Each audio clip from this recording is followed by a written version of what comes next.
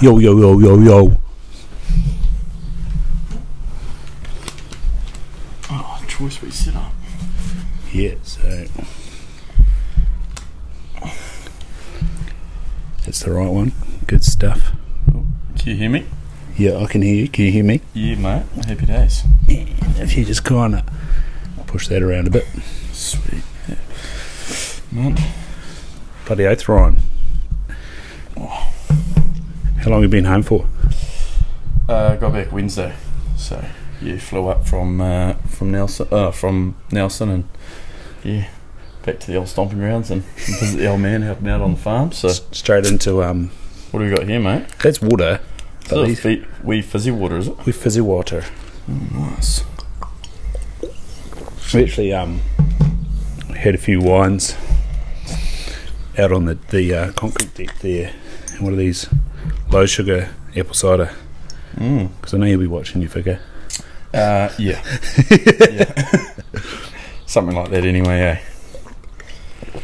Oh, yum. Hopefully that Scapegoat. Shit, I haven't seen these before.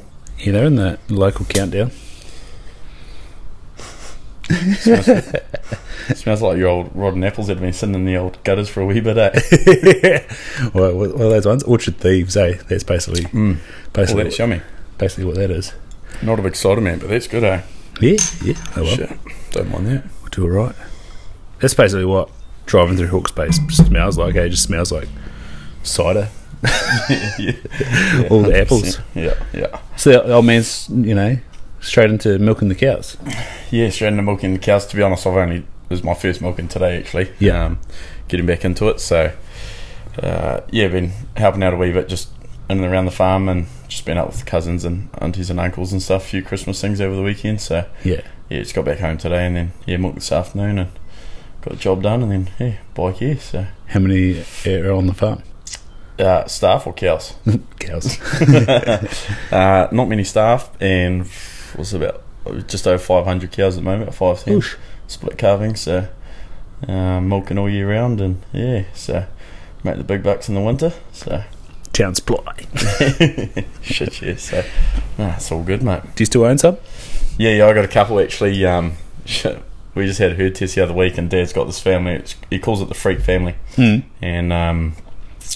and kind of like his top cows, and he's been breeding off them quite a bit. And I got this one cow in particular that I bought from Mows to Mowsville's, what you call a Mowsville special, just bit of the drag and So it's a special cow. yeah, like a little bit special, and then bred off her a couple of generations, and one of her granddaughters has actually just toppled some of Dad's cows in the last herd test. So got one up on them there already. So they're going alright, a couple of them, and a couple of donkeys I've had to send off on the cow truck last couple of weeks actually. But apart from that, going pretty well. So I don't really know what's in the herd test. What are you looking for, mate?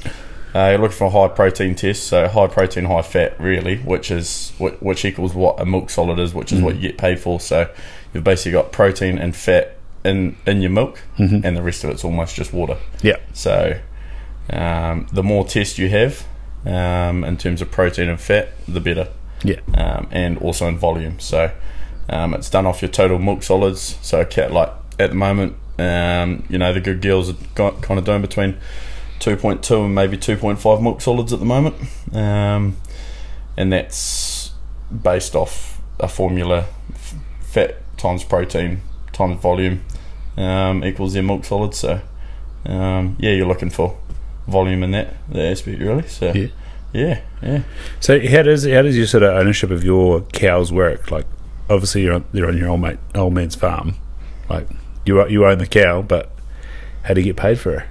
Yeah, it's a bit of a funny one. So it started off one day, and I kind of worked for 6 or so months and didn't get paid at all for any work. Oh no, it must have been about 10 or something at the time, milking and rearing the calves and all of that. And then Dad just gave me a calf, and then you just rear it up with all the others. You don't treat it any different really, and rear it up with all the others, and Dad gets paid for all the milk. So basically it's his cow, but I own it. So in terms of all the offspring, I own, and I can sell. I can do whatever with.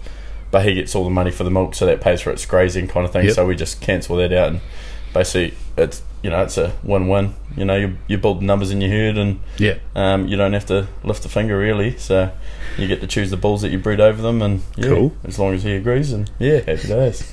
So, like as you said, this special one from Morrinsville is doing quite well. What happens if it's the flip side and he says, Ryan, that cow's shit, it's got to go?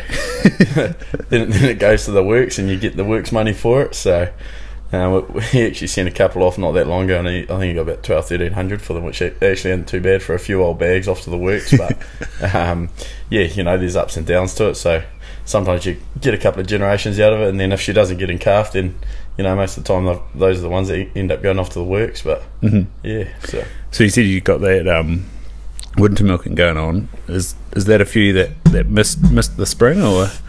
Yeah, so it's ideal for your cows that kind of don't get in calf through the spring, and then you can actually just keep milking them through for another couple of months, get them in calf for the autumn calving following, so that you basically end up milking them for like 18 months. Oof. Or you milk them for about 12 months, but the cycle is 18 months for them, because they kind of miss half a cycle before they get back in calf. So because in most circumstances you'd actually send those cows either off on the cow truck, or you have to just dry them off and hold on to them for a whole season without milking them, and they're eating grass, so costing you money. Whereas with a split calving, that's the perks of that. You can keep those cows on and keep milking them for that extra couple of months, then get them in calf for the following mating. So you guys just giving them one cycle to get in calf?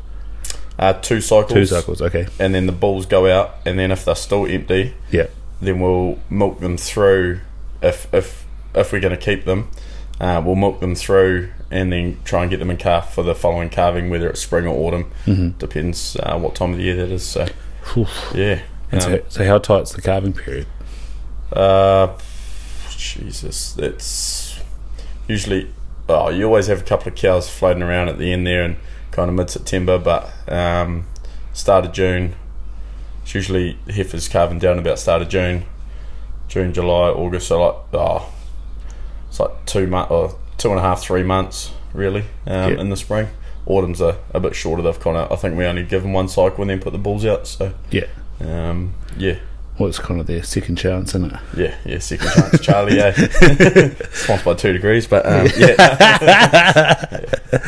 Well, fuck you would tell me just before that might almost be you, mate. Second chance, Charlie, using the TV show to get a contract, bro. Just about far out. Yeah, day one battler, eh? Day one battler. No, it's good.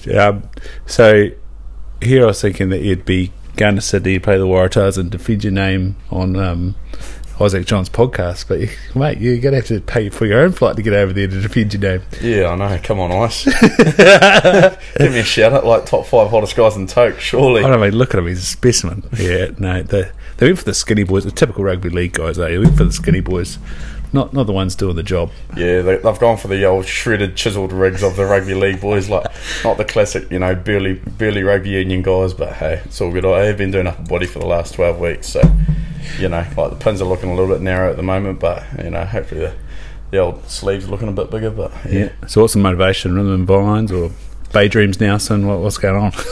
No, neither mate. Just get a bit bigger on the old upper body, and just bench 3 times a week, and just get back on the field fitter, faster, bigger, stronger really. So when I get back in April from my ankle injury, then just hopefully be an absolute beast on the field. So beast mode. Just get the body good nick for that, and ready to go. So So what'd you do to yourself?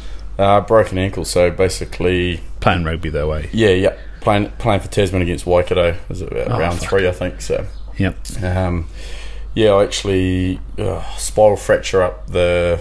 Should I always get these wrong? Up the fibula, smaller one, and displaced the tibula, so tib was sitting outside the ankle joint kind of thing, so it was kind of like dislocated and spiral fracture up the fib. So I had to put a plate in that and a few screws, and then tight rope between the tib and the fib, pull it back together and stitch it all back up. It was actually staples, this one, but it's it's feeling pretty good. And out of my moon boot, I think it was about 3-4 weeks ago now. So yeah, moving around, and calf raises. Like I eat calf raises breakfast, lunch, and dinner at the moment. So and the kitchen bench cutting onions, you calf raising, and the cow shed putting the cups on, you're calf raising, like in the gym squatting, you're calf raising, like. So it's all good, mate. There we go. What's his name? Farm Fit. Calf raises while putting the cups on. Yeah, shit, yeah. And then he gets up the end and does a few. Although, what sort of shit he got? You on herringbone? Yeah, herringbone. Oh, yeah, so you get up the end, do a few dips and a few chin ups. Yeah. Oh, I can't do chin ups, mate. The old pipes up above us. Not strong enough for this rig, eh? No. I used to get away with it when I was about 100 clicks, but not anymore. That was a long time ago. No, it's good. Oh, far out. So, like, what's the rehab been like? Just you have to hang around the team and. Yeah, so through... You probably must have got Team Man of the Year this year, right, with those sunglasses? Supporter of the Year, maybe? No, almost. I just got given the most shit of the year.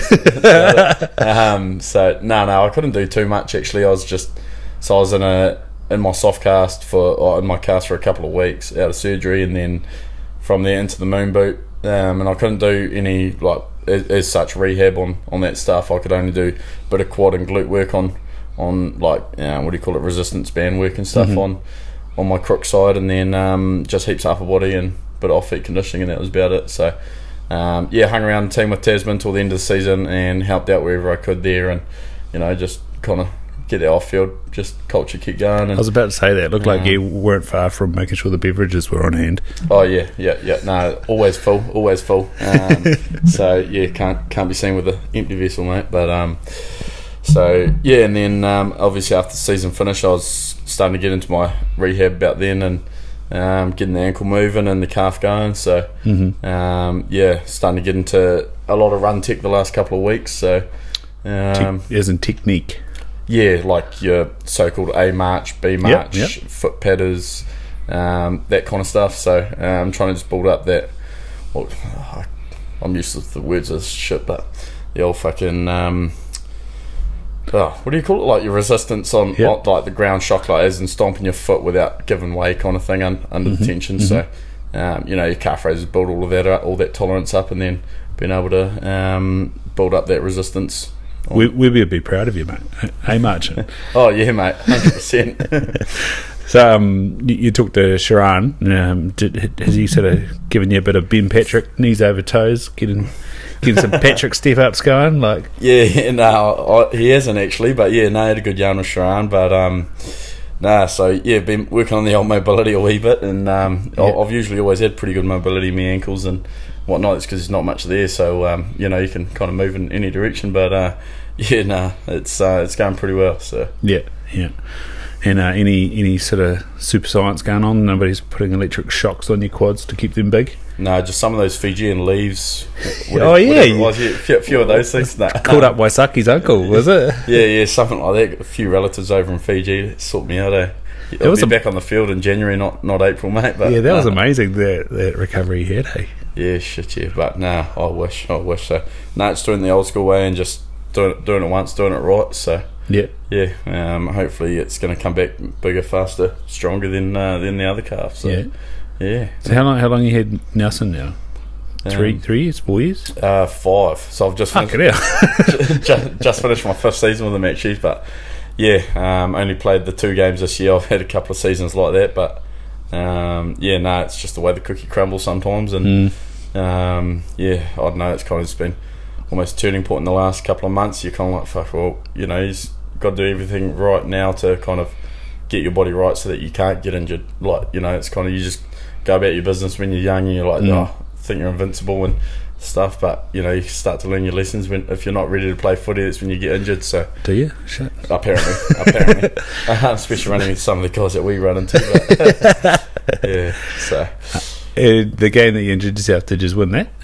No, we got pumped. So that brings me on to my next question. How is Chucky losing to his brother twice? He's alright. He'll never hear the end of it, and he'll never hear the end of it. Much like myself, I think the only one that was on my side out of all my family was my mum. She was the only one cheering for Tasman, because everyone else, me family, me uncles, me grandparents, they're all Waikato through and through. Yeah. And yeah, none of them were going for Tasman. Not that game and nor the final. So yeah. No, I guess at least with the Norris up there. Yeah, at least with the Norrises, like their parents live in plenty, so they can be semi-neutral. But losing to your younger brother, bloody hell. Yeah, no, yeah, for sure. It's not the one, eh? It's not the one. But yeah, we got pumped there, and then obviously the close one in the final at Waikato Stadium there is tough one to swallow. But you know, at the end of the day, they scored more points, and that's how you win a rugby game. So and they did well. It is. And, it is. You know, some good defence and yeah, you know, we'll just take that one on the chin and move on. So what's the finest attraction of Nelson? We were actually talking about this last night. That one of the blokes was complaining about Nelson. Who was that? What was his issue? I can't remember. It was something pathetic, and then he confessed that he was only there for a day. And I'm like, it's like this whole one experience clouded his impression of Nelson. But I've managed to spend a little bit of time in Nelson, a couple of swimming carnivals and summer holiday there at the beach, Tahuna campground. Yeah. First of all, then, what's your opinion on Nelson? Before I take it away, sunny. They're always trying to have a battle with Hawke's Bay around sunshine capitals. We all know the truth that actually Invercargill, due to its latitude, gets the most sunshine. So we'll put that to bed. Yeah, I think Shadbolt probably he's put someone in the water around that one, like the people down there. But that's all right, the old stayed at Mapua campground there. So got a few eyefuls while we were walking around the camping grounds. Yeah, that's a dodgy camping ground, mate. Don't go there, eh? There's some weird people down there, eh? Yeah. Ate at the smokehouse. That was bloody delicious, actually. Oh, that's good. Yeah, the one in at Mapua. Yeah, the smokehouse fish and chip shop, whatever it is there. Yeah. Only trouble was we've been kayaking around the estuary, which, geez, don't go there on the change of tide. You'll end up out in the ocean. Yeah, the currents are that big there, eh? Yeah, but I had itchy ass the whole time. I was very distracted. What did you get up to the night before? No, it was just wet bum, sitting on a wooden seat. Yeah. Nelson's pretty unreal. It's quite a small city. I think it's a population about 40 or 50,000, and it's pretty spread out along the coastline there. It's I don't know, real in terms of the rugby scene and stuff, like real community vibe, and everyone gets in behind. How wide does it go? It probably takes you. Do you go to Reefton and stuff like that? No, shit, no. But like in terms of the area of like the city and everything, it goes from Arawai out to Richmond there, and then out to Brightwater, and then. Yeah, I know. It'll take, without traffic, 20 minutes from one side to the other, but it only goes a couple of K back onto the hills because it's all built across the hills there, and excuse me, shit. And then bubbles, a few bubbles in the old cider. Thanks, mate. And then but no, it's just an awesome coastal city. It's kind of like, in a way, like a bit like the Mount, but just on a way smaller scale. And yeah, just with the beach there and the water, it's just so relaxing and just chilly vibes, eh? Like, there's not really waves there, eh? No. You can go out the Boulder Bank and surf out there. Well, I'm no surfer myself. Getting this rig up on a board, good luck. But at the beach itself, it's also sheltered, awesome for the kids. Not that I have kids, but if you have kids, then awesome, take them down there, rah-de-rah. But and it's all good to go down there for a swim post training and whatnot. It's quite nice. So. It's just a pretty relaxing kind of a city and place to live, and I don't know, it's pretty choice, easy to get around. So do you go to Motueka and stuff like that? Yeah, head out to Kaiteri there. Yeah, that's what I say, Kaiteri. That's a hell of a beach. Yeah, it's quite nice out there. I quite like Little Kaiteri, the wee beach off to the side there, wee bit better, easier to swim in and a bit nicer and stuff, I reckon, But both are quite nice, and spend a bit of time out Ruby Bay and Rabbit Island as well, a couple of nice spots out there. So it's all good. And then you've got Cable Bay down the other end, on your way to Blenheim there. Cable Bay out that way is not a bad wee spot, and a couple of walks up the hill there as well. Walk uphill there? I don't. No, I crawl up the hill. Even when I'm fit. So is that the pre-season killer up the hill? Is it? I've only done it once. Done it once? Yeah. Not your scene. No, not really. I'd rather just park up with a box of beer down the bottom, actually, and watch everyone else walk up there. But no. Due to go back up there again, I think it takes about 50-odd minutes, 45 minutes, and it's just straight uphill. Yeah. It's pretty wicked views up there. Not a bad wee spot, so good for a picnic or something like that. Yeah. Nice. Take a few bevies up there. Who are the surfy boys? I don't think too many of the boys in the team, not really any of the guys surf during the season, but they always, Hunty and Nank and Quinn and Bruce, they always got the old binos out, having a wee look, seeing who's cutting a few shapes on the old water when the surf's up. But Chucky doesn't surf? I don't think so. He probably tries. Like, I saw a wee Instagram story of, was it him and Ollie the other day, actually, down at the mount with a surfboard, and I was like, mate, neither of you for the gram. For the gram. Like, neither of you getting up on that surfboard. Like, surely it's just a paddleboard. No, I don't think there is too many surfers, but I think Hunty's a bit of a surfer. Yeah. Down Dunners. Wouldn't know, actually. Unsure. Yeah. So you and I went for a wander around Te Tapu tried to find a fellow. Yeah, that's right. We were waiting for Toddy Dolan for an hour though, weren't we? Yeah, that was after I turned up an hour late. So, that cut into our morning. I had a big night the night before and severely hungover. Yeah, and we waited for Toddy, and Toddy Dolan never showed. Yeah, that's right. That was all right. That was a while ago now. Shit, was that? That would have been about 5 years ago. What am I now? 24? Would have been 19. 18 even. I think it was your first season out. A good 5 or 6 years ago then. Shit, yeah. I remember that though. It was a good stroll. Good stroll through the bush. good way to sweat out the night before. Oh, yeah. Shit, I paid that first couple of hours of that walk, that's for sure. I was not well. I was just hands on the knees in a couple of corners just waiting to get one out. But it was just lucky I'd been there before and got completely lost, because I got to see quite a fair amount of that block that first time I went in there. So when the second time we went in there, I was like, oh, we're going to go there and I guess we can walk along here, and it turned out all right. So it was all good. If I went there by myself, mate, I was not coming out, that was a good walk out. It was unfortunately didn't see anything, but you used to head up to Mira a little bit though, eh? Yeah, went up. I've been up there a couple of times, and then also down Poreroa's. Been down into the hut there for a few overnighters with my wee cousin, and where else did I go? Down I had a wee farm, a couple of mates' farms down like Arapuni way, and what's the place on the other side of the bridge there? Go over, from Arapuni, head over the bridge, hang a left. Nah, you're telling me, mate. Oh, well, I'm trying to, I just can't. A couple of farms down there. We've picked up a couple on the back of the bush, but haven't actually shot anything in the bush as such yet. So but been a while since been out. So and what, all the boys chase pigs down? A few of the boys chase the pigs, but actually a couple of the guys just went out last weekend actually, or last week. Nanki shot a wee spiker actually down Christchurch way, and I think it was him, Hunty, Davey and Red or something were out, and nice wee shot. Saw a wee video of that. So there's a few of the boys do get out for a wee deer hunt down there, but been out for a couple, but no luck down there with a few of the club boys down there. But geez, you got quite a lot of Hotapu connections there in Tasman. There is young Alex Ninkiville. He's a good Howtap man, and myself, him and Chucky, when we played that Waikato game, there was a lot of Howtap boys on that field, and even a couple of Howtap boys that weren't there. It was it's good for the club, good to see, so how did you end up there? Like, obviously Surf wasn't playing that first season, but you mean at Howtap?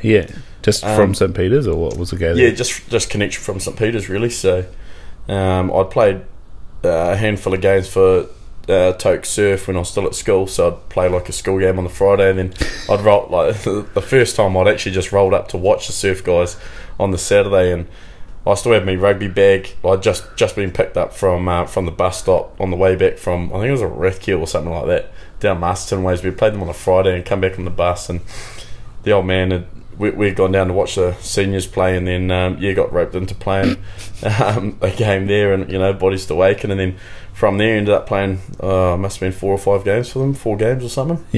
Did they just give you a dispensation, or just nobody asked? Or nobody asked. It's Toke. So and played a few games. I actually had a game against Suburbs and played against Ben Tamiafuna.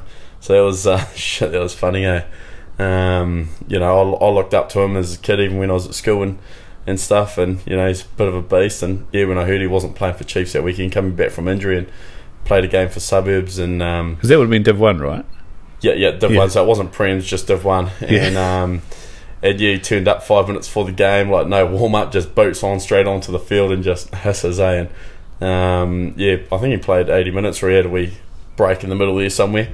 And then did he play prop, or did he play like number 8? No, he played prop. He played tight head and I played loose head, and so I had a few scrums against him at the end, but he's just toying with me. He's playing games, like he's just sitting on me basically, and if he wanted to go he could have gone and given me one, but and then the next day we actually had our Chiefs under 18s camp, and he was coaching the props, doing scrum tech stuff with us. So when he rolled up and he was like, "What the fuck are you here? I saw you yesterday." So it was pretty funny. You're like, I'm a school kid. I'm still a school mate, like lax, but so that was pretty funny. But no, he's a good lad. And had a good time at Toke there, and then just through St Peter's connections, he ended up at Haltap. Really, like it's kind of we'd go down and watch the Haltap guys. Play after we played our school game and stuff like that, and support them. And then heaps of the guys were going there, and so if all your mates going there, it's often when you'll go. So is that Keardy? Yeah, Sam Keard. Who else was going there? DJ was going there. And then a few guys from the year before were there as well. So and then quite a few, and Dougie was coaching there a wee bit as well, I think. Andrew Douglas. So he's helping out there a bit, and so no, it was all good. But just love watching them play. So I was just easy being up in Hamilton. Don't have to, like, as opposed to Toke, driving back and training and playing. It's a bit of a hassle, but hopefully don the colours for probably both teams. Hopefully again sometime in the future. So Nice. So you said like Ben came along and gave you a few pointers. Looking back on under 18 propping, like how much have you learned, and where's the main learning of being a prop? Jeez, I don't know where to start with that, mate. That's probably like teaching out a baby to walk, but So were you a baby at 18? Do you think? Yeah, I was still a baby. Didn't have a moustache at 18. We went out. I had one, but wasn't allowed one. At school, St Peter's pretty strict shaving rules there. No, I don't know. Like, I think a lot of work that we did at that camp, I remember we did a lot of setup work. So like, just basically on balance and your setup process and stuff like that. Like finding a process that works for you. Like, just basically more so mental cues to like, so that you're ready to scrum, and so that by the time you get to like bind or I don't know if we're at bind at that stage. It might have still been. No, it must have been crouch, bind, pause, engage, or something. I don't know. But like basically, by the time you get to bind, you're ready to scrum, and you've actually almost already won the scrum before you actually engage. Like you've manipulated your opposition just in the crouch and bind process, so that you've already got an upper hand, basically. So just finding a process that works for you, and kind of and then from there, once you've got a process, then you adjust that and change that as you go. So I think that was one thing that I ticked off at that camp that week, and just built on that from there. So it's a dark art, like I remember even Kurt Eklund, before he was playing for Auckland, when we used to play sevens against each other, he'd get in the scrum and he'd just move his head like the slightest, or move his shoulders the slightest, and he'd just turn you around. And I'm like, what are you even doing? And then playing at Christchurch, Tim Berry, I don't know why I was picking against him, but he was the same thing. He just like moved his ear, moved his jaw. And it's like, what is going on? There's a lot more to it, than just like fold in and just hit each other and go for it. Like, so is there like you see the scrum set on the TV, especially if there's spider cam or something, and it looks like it's pretty solid, like it's not moving, but is there just like a whole bunch of torsional force going on? Yeah, basically, like you're absolute, like you get to the stage in a scrum sometimes where your eyeballs are just about to pop out. Like, you've got like blood vessels bursting and stuff. Like, like I think I had a couple of scrums my second year at Tassie maybe, and against might have been against like Tyrell or something like that, and and you're honestly like popping blood vessels and stuff, like, and you're almost fainting in the scrum because you're just pushing that hard, and there's that much tension, and you don't actually like breathe as such when you're in the scrum. You're almost holding your breath for that whole time, and like, even though sometimes it's like looks like a whole stalemate, like you're pushing your guts out and they're pushing their guts out.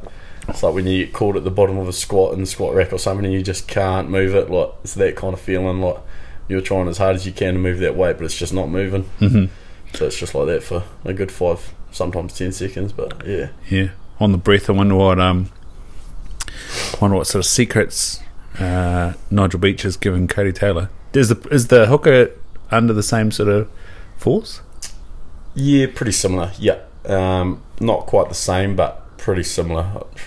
Been a while since I played hooker, to be fair, except for a club, and that's that's club. But they're under, like, obviously a lot of the time. Sometimes you'll see, especially when you're playing against the likes of like South Africa and stuff, like they'll try and stand your hooker up and whatnot, and so like a lot of the time. So that's two props pinning, or the prop and hooker pinning?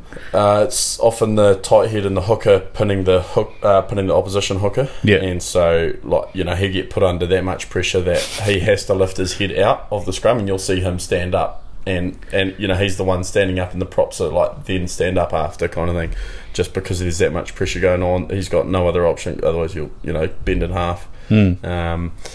So yeah, they're quite often under a fair bit of heat as well, and they actually do, like, most of the manipulating in the scrum, being in the middle of it, and it's pretty hard to have a good scrum without a good hooker. Like, it's a massive part of the game. Both locks are going through him too, eh? Yeah.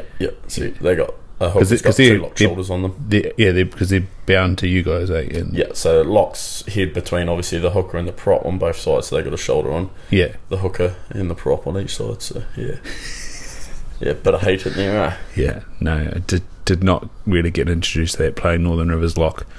That was the most hilarious thing when we went to Australia, eh? After standing around the likes of Sam Geard. And then getting over to Australia, the coach being like, every good flank is a good lock. And I was just like, are you talking about me? 6 foot? And then I went and stood in the huddle, and then I was like, now I see what you're talking about. Like, no one was taller. Really? And so I had to play lock. Oh, shit. I think it's just because I knew how to jump, and I wasn't even that good at jumping.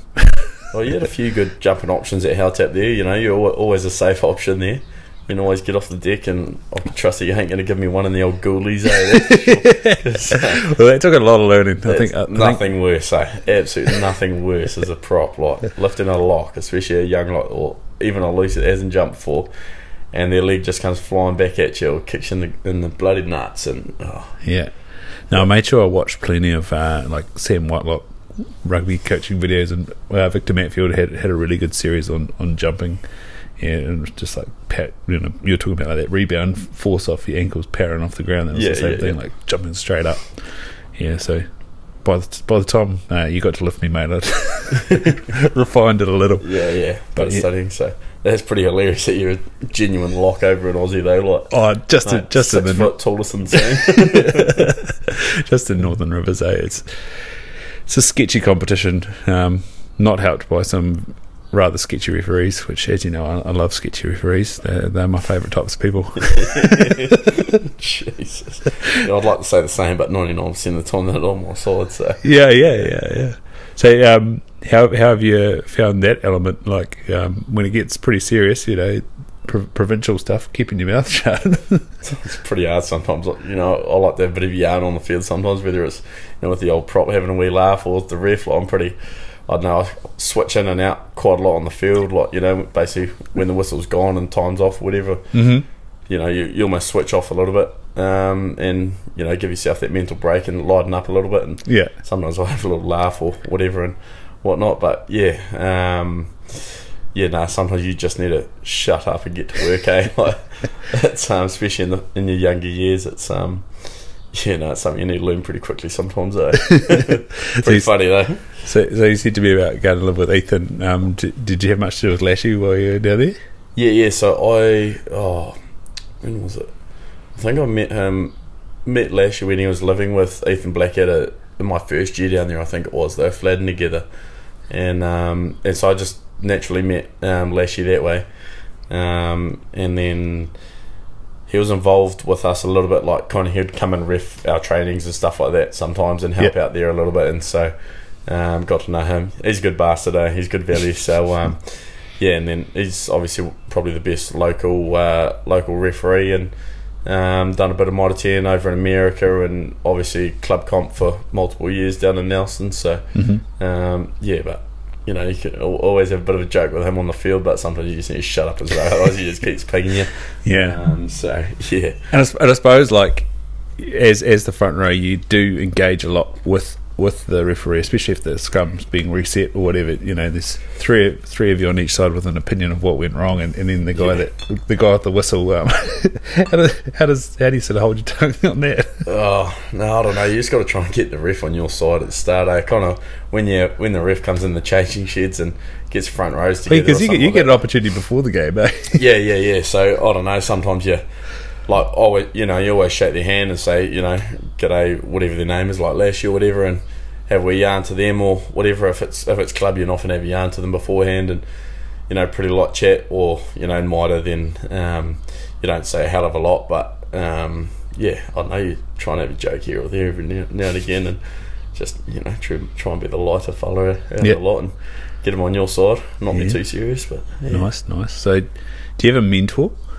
A mentor? Not really, nah. No. I've had, coming through Tassie, I had Tim Perry and Wyatt Crockett there for a couple of years, so fuck, you can't really ask for two better blokes to, you know, be like, well, you can, but like, you know, I didn't get fuck all game time, but it was alright, it was all good. So I had both of them over a couple of years. Like, there was me and Crocky is basically playing loosehead for a couple of years there while he was there, and then Tim Perry as well when he come back from ABs and played a few games, or coming back from injury there. So, you know, I've kind of looked up to both of them for the last wee while, and had them there. Was that both of them finished up 2019? I think they both finished up after we won the premiership down in Nelson there. So had them, especially for those years of 2018 and 2019, was pretty special. So, you know, I always kind of looked up to Crocky as a kid when he was scrumming. Him and Tony Woodcock were, you know, like the two goats of the time, and did an absolute job. So yeah, they're kind of like, you know, your idols almost, but haven't really had a proper mentor as such coming up. But you know, so what did you get out of playing playing under them? Shit, I don't know. You just kind of, you don't really ask them too many questions. You just kind of just watch and observe what they do. Like, you know, you don't go up and nag them all the time, whatever. Like, it's just weird. Like, like be that little kid, whatever. Like fanboy, but nah. You just kind of like watch and observe what they do and how they go about their business and their process. And yeah, I know.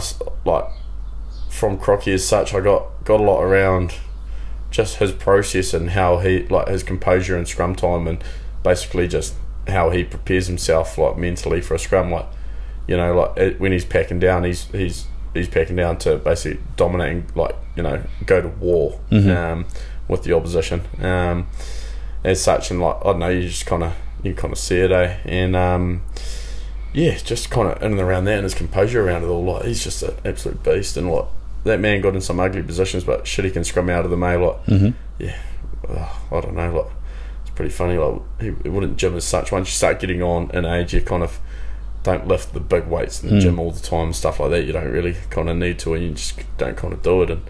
But shit, that man can just turn up and just hone out anyone, Like, it was wicked. So yeah, kind of just being behind them and learning their process and how they go about business, and, you know, getting a few pointers and stuff like that on the scrum sled after training each day and stuff was bloody helpful on the whole way, So gone a long way in terms of my career and my scrum side of things. So yeah.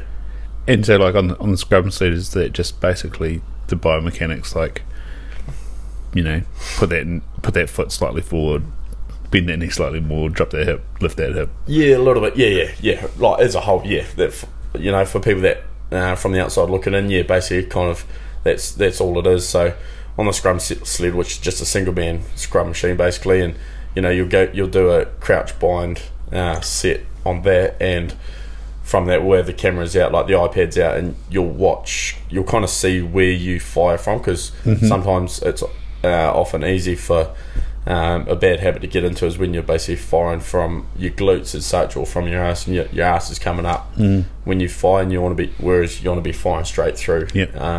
So basically from the knees, your knees should be going forward, kind of thing, as such, when you're like on a set into the scrum sled, and just helping you out with your setup and basically your process and just the whole shebang. But you'd micro down all those details after training on scrum sleds, so and they're pretty helpful in that regard. So yeah. And how related, like you said, you getting back into running technique, how much does those sort of lines of movement and things carry over into scrum, or is it just completely different? It's a sort of fixed position, but you want to be moving forward. same but different. Well, yeah, if I'm not a big scrummager, like it's not like my forte, but it's not like my what would you call it, the one thing I can do around the field, like yeah, shit, I don't know. I wish that everything I did in the scrum just translated to my run tip, because then I could actually be fast. But at the moment, and like I'm not the fastest guy, but you get there. Yeah, you get there in your own time. But yeah, it relates a little bit in terms of and around your calf work and mobility. Like you got to be pretty have real good ankle, calf, knee mobility in the scrum, because ultimately the more sprigs you can have on the ground, the more you can push through and transfer your force going forward. So yeah, at the moment, going through all my run tech stuff, that's just gonna basically transfer back into my scrum stuff when I get back. So yeah, especially the calf raises and the A marches and your bloody toe taps and all that. So yeah, no. Was there any concern for compartment syndrome with that fracture? What do you mean? What's that? So I think the fascia gets really tight and kind of strangles the muscle within the compartment. I don't think so. No, that's good. Well, haven't been told yet anyway. We'll find out if it happens. I imagine it would hurt a wee bit. But. Yeah, I think it's just a consequence of what can happen if you get a bad fracture in a muscle group like that. Yeah, I remember young Bobby Dowling, world lumberjack champion. He had a bit of issue with that. He was playing prop for a while down there in Dunedin, but gave in the rugby to chase the lumberjack dream, get that still sponsorship. Tour Tapri's finest. Yeah. So you said about the scrum, not necessarily what you're known for. What's the energy system like? And do you go 80 minutes very often? No. Well, not in a professional scene. Club rugby's a little bit different. You can sometimes battle away for 80 minutes, but you get a few guys that can play 80 minutes when asked to or when needed to. Say in the professional scene, especially in Mitre 10 Cup, that's why there's 4 props now. Eh? Yeah. That's why you've got basically a whole nother scrum on the bench, a whole nother front row. So. Yeah, well, I don't know. I don't remember the last time I really played 80 minutes. Apart from, I've never played more than 70, I think it is, on a professional scene. I've usually come off the wood most times, both for Mitre 10 and for Super. But yeah, you do see a few guys, the fitter guys that can go 80. Like your Marcel Renators, Alex Hodgmans, that. Probably the only two that stand out to me. He's good lad. Yeah, he's got a great moustache too. Yeah. And mullet. He topples me a wee bit. I think I need to dye it. This is quite black. It's it just stands out. It looks real good. The tattoos. He's a handsome man. We used to call him Maui, eh? Maui. Yeah, king of the ocean. Yeah, no, you don't see too many guys, but there are probably a couple that stand out that come to the top of my head that can go the distance. But most of the time props will go anything from 50 to 60 minutes kind of thing. Play the first half, you're usually blowing your ringer out, come in at half time and get a bit of a so what's the scrum like at 41 minutes? What's that like? No, it's actually not too bad. You're in the game as in you're warmed up. You've already packed down 3, 4, maybe 5 scrums in the first half, and by the time you get to the second half, you're quite fresh. I know. I mean, like the first half's dragging. End of the first half. Like you're going overtime first half kind of material. Oh yeah, no, you're usually blowing one. Like depends if you get your second wind in the first half or you get it in the second half. Like if you get your second wind late in the first half, then you're usually all right. But so there must be a few mind games going on if that becomes a situation, right? Yeah. Looking at each other in the eye, like, you ready? Yeah, depends who you're up against as well. Like if you're up against some of those fitter buggers, then like the other ones eyeballing you, and you're kind of just like, oh shit. But no. Like you turn up to every scrum. Doesn't matter how bugged you are, and you're just ready to go to work. Like you can't be too tired to scrum. Like it's your job, and that's what you're there for. And if you get found out pretty quickly most of the time, and sometimes it just results in the ref blowing his whistle because you're getting pumped 5 metres back towards your own line. So you've always got to be ready to scrum, but I don't know, you get a few, especially late in the piece, like even if you come off the wood and you're coming on at 50 minutes and then you get into the 80, 83, 84 minute mark or something like that, and especially because those last 30 will be usually a bit more open game as well, though, right? Yeah, pretty high pace and pretty fast footy. But the best thing is if you're one of the first subs on, then when all the other subs come on, there's a bit of time off, so it's like pretty stop-starty for a period there, and that last kind of 10 or 15 minutes is usually like pretty high pace, and all the subs are on, injuries, rowdy-row, it's all gone. Like, so that last 10 or 15 minutes is pretty quick, and if it hasn't been too stop-starty, then you'll get a second wind in and around that time, and you'll be alright. But if it's too stop-starty, you won't get a second wind, and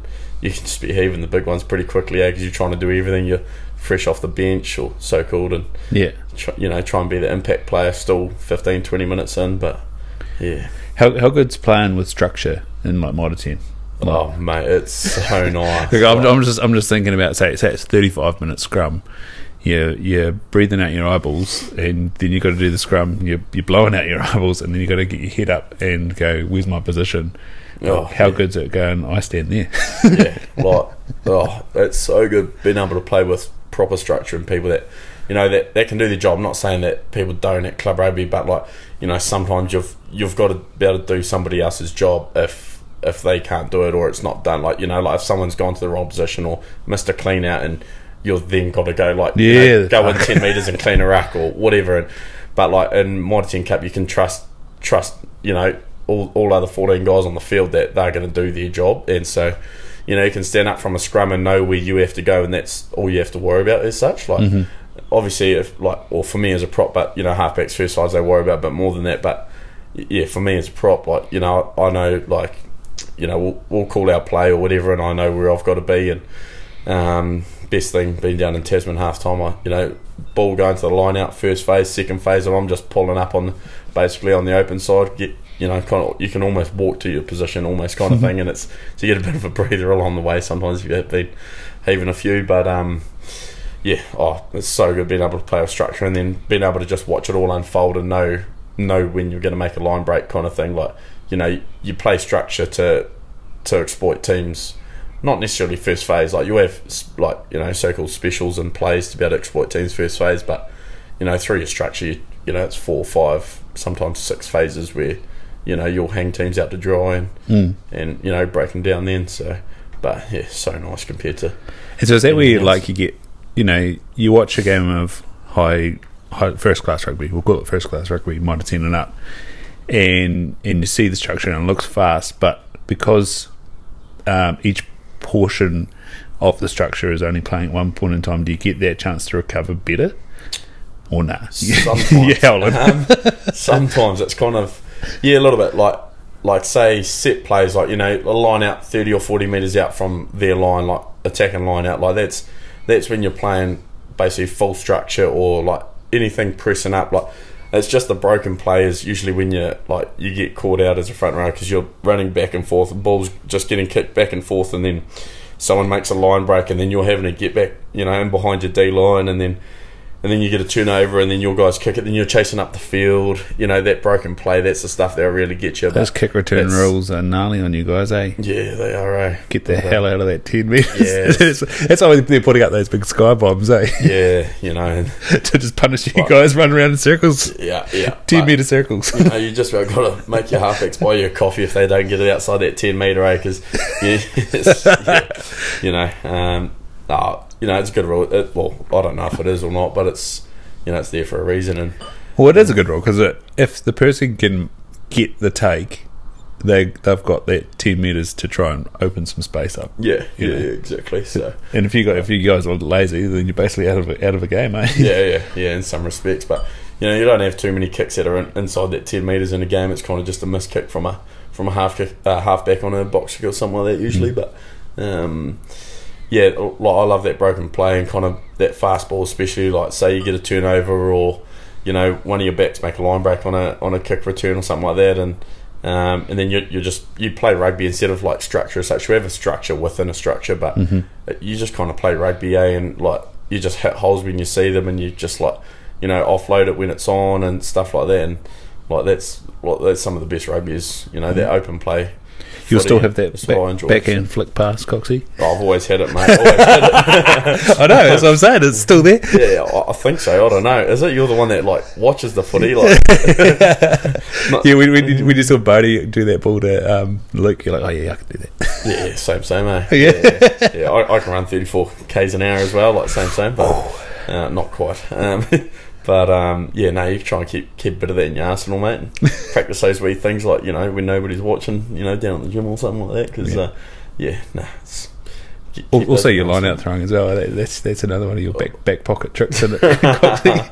Yeah, when there's 2 yellow cards, when both hookers get carded, you need someone to throw the ball in, I suppose. So, from the old hooker days, you know, played a bit in club the last couple of years, every now and again as well when you needed, but. Yeah, no, never shy of throwing a hooker ball in when you needed, mate. Like, you know, but yeah, first job's first. You got to scrum, eh? Yeah. So it's okay. You got to scrum. You're a prop. It's on the job description. What's your favourite part of the game? Probably what I said before, like the broken play, like just when you're able to play rugby, like free flowing, like love being able to have ball in hand and ball carry, or even just smashing rucks. Like, you know, it's all pretty good. I don't know. Is that why the open play is better? Because you might have the odd person standing there that you get to line up. Yeah. Sometimes you get like someone who just like because they arrive in a shit position, eh? Yeah, kind of. Yeah, but kind of probably more so because the whole team, like you're making game line every time, and so everything you're doing, you're running on to it. Everything's at pace, and so you're always moving at high pace. And then as soon as like someone's able to get either a hit on the ball or something and get a jackal, and then you can just come flying in and smoke them, or especially if they're in a shit position or something like that. But I don't know. But also, I love jackling as well. Like, I love the D side of things, like the challenge on defence is, you know, being able to just keep teams out and find a way to turn the ball over. Like, you know, so your jackal is an arriver, or are you a tackle spring to the feet type of man? No, I'm a arriver. Like, hey, I'm fast off the ground. I got a pretty good burpee, but like don't get me going for repetitions, you know, like that's often what the case is on the rugby field. Like, you know, you're not doing 10 in a row right there and then, but you know, it's on repeat. But no, I'm first arriving player, kind of jackler, and waiting for those opportunities, and you kind of just try and read the play and anticipate what's happening usually, and try and pick your moments there when you can. So and just get into a strong position and stay strong over the ball if you can. But the new pulling rule now with in the Mitre 10 Cup just been was a pretty good rule way about then. So what they have to do? So instead of kind of just being able to get your head on the ball as such and get over it in a strong position, you actually had to pick it up, eh? You actually had to show the ref that you're trying to pull the ball up. Yeah. Otherwise he actually penalises you if you're not trying to pull the ball and you're say off your feet or anything like that, you get pinged. But if you've just got to show that you're pulling the ball, trying to turn it over as such for your team to then play. So that's basically a new rule that kind of came. Well, what would you call it? Rule or interpretation? Interpretation is probably the way to put it. So I thought that was pretty good. Like, obviously, it's probably just going to be adjusted slightly, maybe over the next season or two, until it's refined. Maybe in terms of just the time that the refs have to see it to then give it, rather than give it straight away. But yeah, so did you have an opportunity to learn that before the season, or? Yeah. So when that interpretation kind of came in, we talk about it as a team and what you can and can't do in terms of like trying to win a penalty or why you might get penalised, and like we'll get like sometimes we'll even get a ref in to kind of explain that, or even at training and get them to explain that a bit more at training for us right at the start of the season, so that everyone's clear on what's expected. So so you kind of get a pretty good understanding of it pretty quickly. What's your element in pre-season? What do you mean?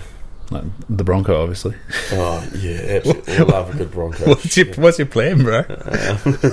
Survive. With a Bronco, mate. Like anyone that's done a Bronco, shit. Yeah. Where does it survive? Where does it hit you, mate? Is it the lungs or the lower back? Probably the shoulders, just trying to carry the whole team, eh? No. Is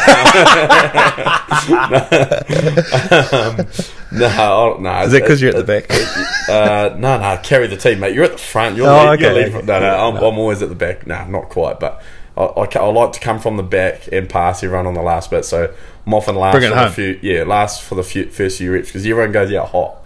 I did that, and I've done that a few times, and I've burnt out way too quick. Like you're trying to keep up with everyone else on those first, So everyone that doesn't know what a Bronco is, you go 20 metre, 40 metre, 60 metre, and then you do that 5 times. I think it's 1.24k. I think it is. I can't remember. And speaking of Bodie's, like 4:15, right?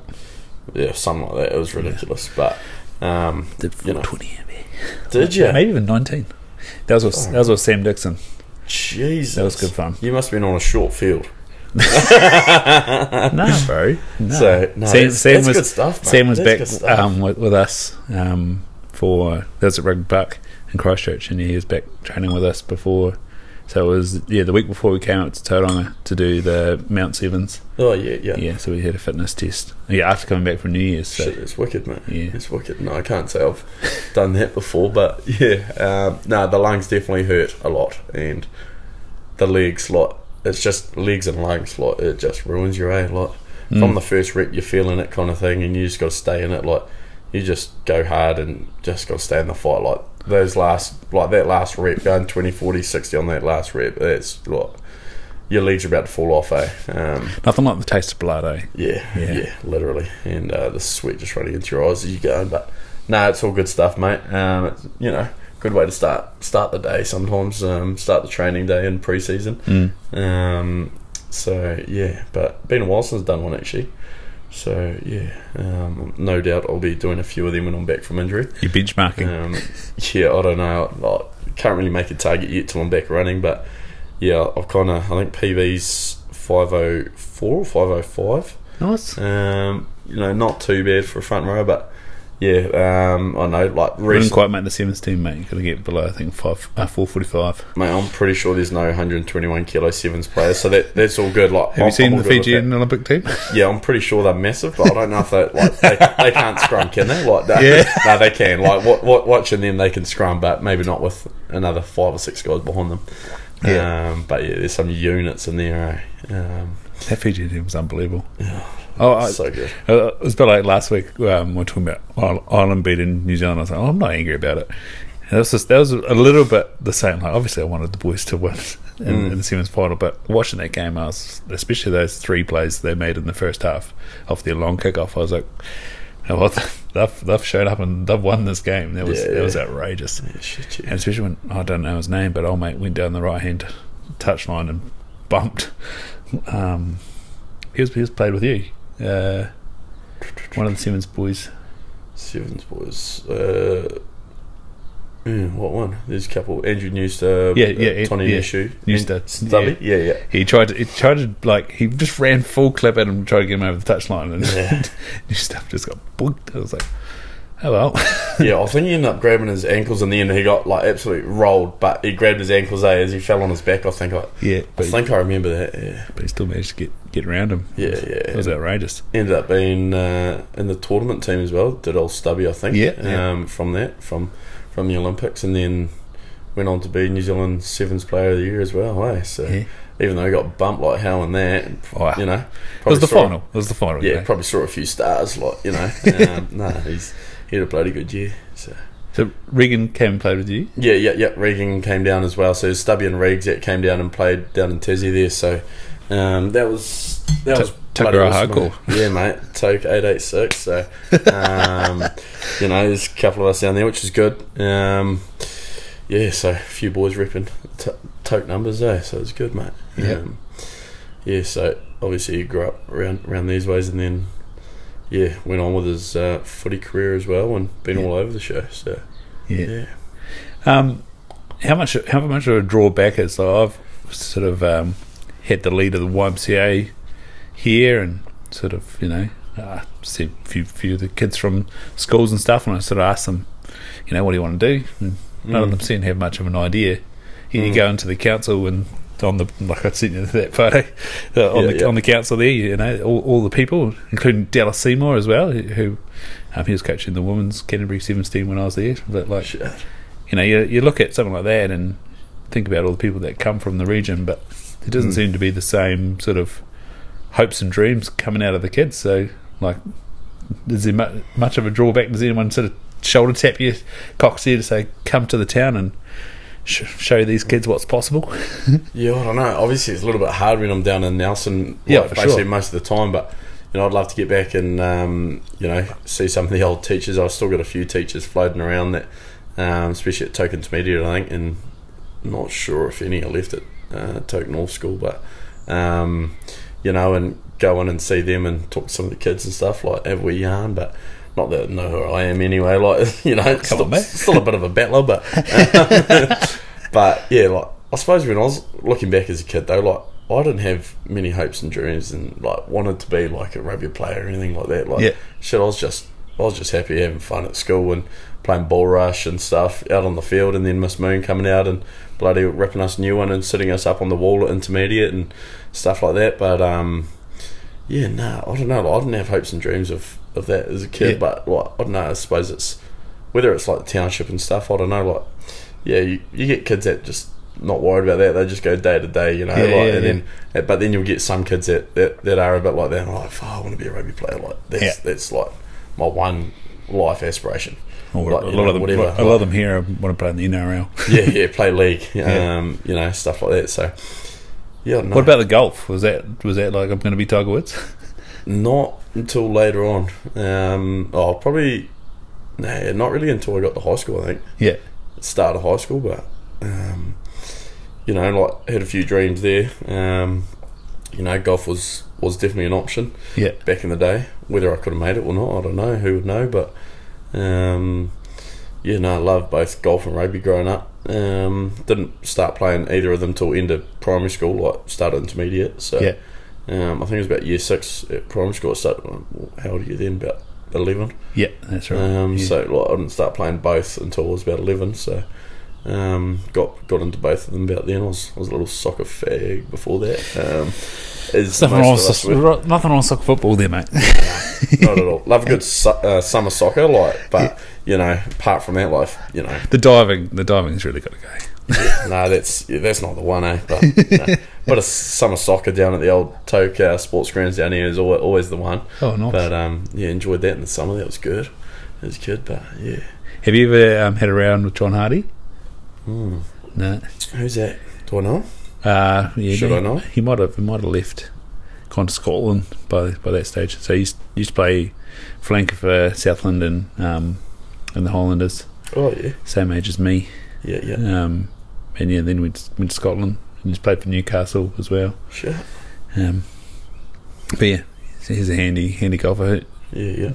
How about Damien McKenzie's pretty good, is he? Yeah, no, he's pretty handy. Him and Anton thinks he's good, but is Anton any good? No, he's shit, mate. The man can't find a fairway off the tee. Well, I know his vibe, but yeah, we were at the driving range the other day. It was just kind of like, oh well, I guess if I'm playing golf, I'll see over that on that fairway. Yeah, I'll play over there. Yeah, he sees a lot of the course, that's for sure. He often has a big slice, and he's never been able to control it. But Damo's pretty handy. Brad Webber, Spud. Yeah, he's real handy actually. I think what's the new course up by Hamilton Airport? What's that called again? Taiki or something, whatever it is. There's a new international course that's just gone in up there, and a few of the boys whispered to me he had a pretty sharp round around there. So it's new international course has just gone in, unreal. It's it was the Lockyer Golf Club, and it's just been all fully transformed. It's been closed for a couple of years, so that could be all redone. I think it opened up about a week or two ago, and I think he had a pretty sharp round around there the other day, actually, maybe 74 or 73 or so. So he's pretty sharp. And then the other boys up this way, Quinn Tupaia, he goes alright, has a bit of fun. Luke Jacobson, he's stiffer than a hamstring on a cold morning. But has he come in late to the party and just got the vibe, or? Oh, he's been playing a couple of years now, but he goes alright. Like he can hit a good ball, Yeah. And he's going bloody well now. But when he first came, it was. So Ryan, is it about your club selection, or do you actually need a bit of finesse? Judging distances, like off the tee, obviously. There's a lot to it. Even off the tee, sometimes like club selection a wee bit, but there's a lot to golf. I suppose in some respects, there's almost more to golf than rugby in some way. Then being a front rower. Just really cabbage, the dark arts, though. No, I don't know. It's totally a different sport, and for me, like, it's been a great way to kind of get away from rugby and just like think about something totally different. It's a whole different challenge, whole different aspect. So as you know, I played a lot of golf, and it's kind of like I'm an ard between golf and rugby for a wee bit, but. Like even now, I still get out as much as I can, or not literally at the moment with the old broken ankle. So don't know when the return players for golf, hopefully be back out. Do you have to get that signed off? Probably be a smart idea. I suppose rugby pays your bills, don't they? Yeah, it does most of the time. It's just a good way to get out there and about, and get off the field with a few of the boys, and get out on a day off and go and play some golf and just talk about something other than rugby and whatnot. And then down in Tassie, we've got a few good golfers down there as well. We've got Davey Arvelli, he goes pretty well. I think he's off about 8 or 9, and same as Will Jordan. Old Bill, he's pretty handy. And then we managed to get a few of the other boys into it in the last year or two as well, actually. Looking Alex Nangful into a bit of golf, and Tim O'Malley, Finlay Christie, Mitch Hunt, Louis Chapman, he's pretty handy actually, wee halfback. He can hit a big ball if he wants for a little man. And then got a few other new guys, Antonio Shalfoon and Willie Arvelli, he plays a little bit as well. So we've got a pretty good crew down in Nelson actually that plays. So what's the tee times like? Usually, we've been playing out at Green Acres Golf Club down there this year. Because in the past you couldn't really get out in Nelson until 2 in the afternoon on your day off. Like there's just people booked up all morning, and then even if you could get on, it's like 4 hours down there. But Green Acres Golf Club, wicked little golf club out at Richmond there, and they looked after the fellas well this year. And we could get out basically any time after say 11 or 12 o'clock, and went round and got a couple of golf carts, saved the legs. So it's it takes 3.5 hours to play around. Sometimes there's 5 or 6 here, might take 4 hours, but that's pretty good, eh? Pretty right. You played a bit of golf? Nah. Your time? You haven't done it all, eh? I grew up over the road from Ototara Golf Course down there in Invercargill. Used to hunt the hedges for balls, but that's the one. And then sell them on Trade Me or something. Yeah, no Trade Me then. It was like the old second-hand dealer, pawn shop. No, not pawn shop, but second-hand dealer. Yeah, he'd give you 10 cents a ball type chairs. Yeah, but they were mostly just range balls, so they were all pretty shit. But that's right. Make a little bit of pocket money. Money, yeah, $5. So. Something to get a zombie chew down at the dairy or something like that, or a wee can of Coke. Or... Yeah, that's the problem with that Tara. The dairy was bloody a K away on a main road, so didn't really do the. Must have been a fit young lad though. You'd run down the grass or something like that to go and get a pack of lollies. I don't know. No, lollies weren't really the thing. I don't know what we spent them on actually. Yeah, I can tell that lollies weren't your thing, mate. Fit young bugger. That's definitely my thing, eh? Hence a change of rig, but. The old man, the old lady on Sunday was asking me, "Are you going to do another ultra marathon, Ryan?" I was like, there's still the idea of doing 100Ks, and the dad's like, "Ryan, you're not made for running." So what are you talking about? I ran 54Ks, John. I was like, "Yeah, and how were your hips?" Yeah. Was that the longest you've run? 54? Yeah, definitely. How long did that take you? 7 hours 35 minutes and 42 seconds. Damn, mate. It was a long day. It is a long day. It's that's almost literally a work day, Yeah, I was pretty pleased I'd changed from the 101Ks because... Is that what you're going to do? That was what I'd entered, yeah. And shit. So... What happened then? I went for a run about a month earlier. That was 46k and about 30k's deep. It got pretty uncomfortable. Yeah. And so I thought that's not a good idea. No, definitely not. There's another 70k's to go. Yeah. Far out. And you would it was probably the last. I took a wrong turn with about 20k's to go, and that derailed me a little bit. Shit. But I got back on the track. But yeah, the hip started to hurt. And then the last part was like Giddy's Pass, getting over onto the Christchurch side of the Port Hills and going around the Port Hills and then down a hill to the end. And it's not a flat run, eh? No, it wasn't. It was, yeah. So we, what did we do? Started off, did a 400 metre hill pretty much straight away. And then over 21k's, we went from sea level all the way to the top. I can't remember what that hill was called, but yeah, we ran 21k's and went 1,000 metres or just under 1,000 metres elevation. Far out. And then then you're sort of running along the top of this mountain, and then you drop down quite a wee way, and then up this thing called the Bastard, which is just shit. I bet it was. It was. So I was calling it worse things than Bastard. That was for sure. And then down the other side and into Hallswell Quarry, and which was pretty sore. Far out, I imagine. Man. Yeah, the old patella tendons were balloons, and just the old knee was just like grinding on top of them, and hips super tight. Is that the craziest thing you just about done? What? Yeah, it was like compared to playing sevens, like you get especially being a forward, and my downside was being 6 foot like we talked about, rather than 6'2", 6'3", like Scott Curry or Sam Dixon and that sort of stuff. Or even Naki McCall, he was playing at centre, but he's a bit taller.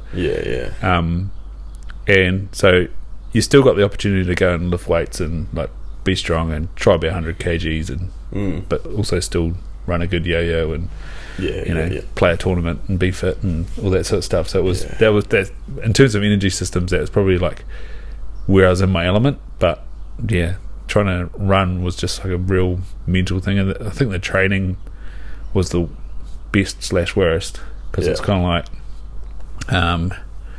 at first you start off with 3 runs a week, and then it turned into 4 runs a week, and then it was just like trying to find the time. Like I was at one stage there, I was running like a half marathon before going to work. I'd run like 5k's at lunchtime and then get home and run the last sort of I think 20 odd k's. What would it need to be? Yeah, like about 20.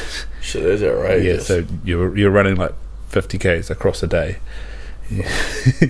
Oh, that's commitment, mate. That's commitment. And running is one of those things you can't just tick off in an hour or something. To go and do normally you can, but if you're going to run that long, then you need to run ridiculous amounts. It's silly. Yeah, that's nuts. Where does the gym fit in pre-season? Is it just kind of like get the on-field stuff done and get in? No, you often I don't know, it's usually best to try and gym first, I reckon. Like it depends what team you're with and stuff, or like say if you're on your own, then you kind of make it work. But so you'd be responsible for a bit of gym in the pre-season? Yeah. So like I'll be training on my own back for down at the wee Muscle and Curves down there. I'm training down there at Toke Gym for next month. Are their bars straight? I'm not sure, because I was at Gym 56. There was a couple of good bars, but a lot of them were bed and ruined. Oh shit. I've been in there before, I think, Gym 56 1 or 2 times, when I was back here and for a week or something like that. But yeah, a couple of the fellas mentioned that that one wasn't too bad. So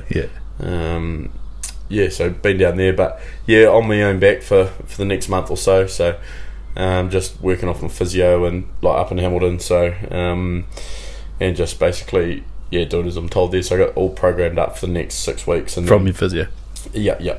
From Tasman, and then just any in terms of ankle work and stuff like that, then that's kind of on top of that. So running will just kind of fill into it, so as we go. But so hopefully back on the running field this week, starting next week. So around Christmas time, I'll be starting to run again. So it'll be nice. But and your bike tier, how much have they been doing? Literally that. Fuck. Oh. Yeah. That's kind of like my off-feet conditioning. So that's what I've kind of been doing at the gym for your off-feet conditioning, since you can't go for a run and get your heart rate up. Like that's kind of what you do. That, ski erg, bit of boxing. So that's what I've been up to the last couple of months really. Do you swim? Don't want to swim with it just yet, like in terms of kicking and stuff. True. But yeah, I had done, like I was swimming a couple of times a week down in Nelson, like when I was fit before I did my ankle, and like I'd go down, do a K or a K and a half in the pools on day off, or sometimes after training I'd go down there in the afternoon, and especially on a Monday on a smaller day, like gym was kind of the only big thing. You'd only do a couple of K on the field at training at like a jog pace and a few conditioning games, then go to the pool, get a couple of K done or something. But love swimming. You do a bit of that too? I used to swim, but that's one of those like black line fever things. I can swim, obviously, but no, I don't. I have been thinking about it because, like I said, I was at the gym, and then sort of when moving in here, ended the gym, going to buy some equipment, but that looks like it's months away from. Oh no! Yeah. You look on the website and the out of stock. You're like, oh, good. Yeah. Shit. No, it's a good way to it's definitely good for the lungs. Like it's totally different to running around on a field or lifting weights. Like, should I go to the pool and I'll kind of change it up each time. Like, you kind of warm up with like 10 lengths, and then from there, like I'd often do like interval stuff. So I'd usually start off with a couple of 6s and 4s. So I'll go like 6-4, 6-4, and then I'll do like just all freestyle, and then you do like 2 like full pace laps, and then you take like 30 seconds, and then you do like 6 laps straight after that, and like trying to just keep your form and keep swimming while you're absolutely buggered, because for me now to do like 50 meters full pace, like you're sucking in the big ones at the end of it, and take 30 seconds to go again. But no, I find it bloody good for the lungs, especially around the footy. It definitely helps. Do you have a physiologist at Mows? Yeah, we got a couple of physios there. So I know, like someone measuring all your metrics and GPS and. Oh yes, sorry. Yeah. So our trainer does that along. So we've got like a trainer, assistant trainer, and then also like an intern. Yep. So our intern's kind of in charge of say the whole GPS side of things. So we're GPS every time we're on the field, every time we play, everything's GPS, and then like they kind of manage your load through the week. And obviously depending, like if you're playing that week, how much game time you might be getting, if you're starting, you're on the bench, whatever, and then same as the week before. So your load's pretty well managed from all of them, and they'll pull you out of training like when they need to, and if you need more, then you'll be doing conditioning games with a group of guys at the end of training and stuff like that. So and often if you play less than like I can't even remember. I've only played 2 games this year, so it's actually hard to remember. Often if you play like less than 15 or 20 minutes, you got to run at the end of the game. As soon as the whistle goes, basically like shake hands and stuff, and then you're in, like everyone's signing autographs and stuff, and you're on the sideline running and just running. Just trying to get more meters in, because otherwise your weekend ends up being too low, and you're not going to run the next day, because otherwise you end up having like 3 days of running in a row because you need a day off. And you can't. It's one of those things you just can't catch up on. So like, if you're not getting your running in it, like topping yourself up in the game, then it's pretty hard. So yeah. How much work's sort of been done around preparedness? Like, are you going in and doing a grip test, or someone's looking at your heart rate variability or anything like that? No, I don't think so. No. Yeah. So there's still like a bit of survivorship going on in rugby union, then, isn't it? Like, I think. Like down in Nelson, like in Tassie, it's like pretty well like play driven. So like if you're like in terms of like if you got to prepare your body as best you can for training and to play and all of that, and that's it. Like you've got to survive and be durable with it, eh? Yeah, exactly. Like that's what being professional is, So like you've got to prepare yourself best for training so you can get the most out of training to improve, and then prepare yourself as best you can to play so that you can play well and get better and play better for your team. And I suppose where was you going with this now? You see, so quite player driven, the load, like the load side of things. So like if you're not feeling good, like you're like, it's up to you to be able to go and tell your trainer that and be like, my hammy is genuinely quite tight today. Like if you've pulled up pretty tight the next morning, like your calf or your hammy and stuff, like it's genuinely quite important about it. Like go up to your physio, go up to your trainer and tell them that, and they'll manage you from that. Like whether it's to do with like your max speeds and stuff, like at training, like you might be at like a 70% cap or something like that. So like whatever you do, like you can't go over 70% if your hammy's tight or your calf's tight or something like that. Or like your scrum load, like you might just do a couple of scrums instead of scrumming the whole scrum session. Like you might just do a couple of scrums, get what you need done, and then pull pin on the scrums and focus on the rest of training or whatever. So it's there's a lot of player driven in and around how your body's feeling, like and I suppose over time as well you start to understand that a wee bit as well. Like being a young fella, you're kind of it's all good, it's just sore from training yesterday, go again, it's all good, and then you end up tearing your calf or something. It's like, oh shit. But you start to learn that pretty quickly and learn how your body should feel for training, or if you haven't quite done something right in your recovery, then you kind of know, and you definitely feel it. So yeah, it's pretty player driven down there, and it is, especially on the bigger scenes as well, I suppose. I don't know what it's like in other Mitre 10 Cup teams, but we've got a lot of responsibility as a player to look after yourself, So, yeah. Has there been like a switch going from persevering, pushing through, trying to get your name on the list for Saturday, to thinking about it as a rugby career? Like especially as a prop, like there's always things to learn as a prop and to be a great prop.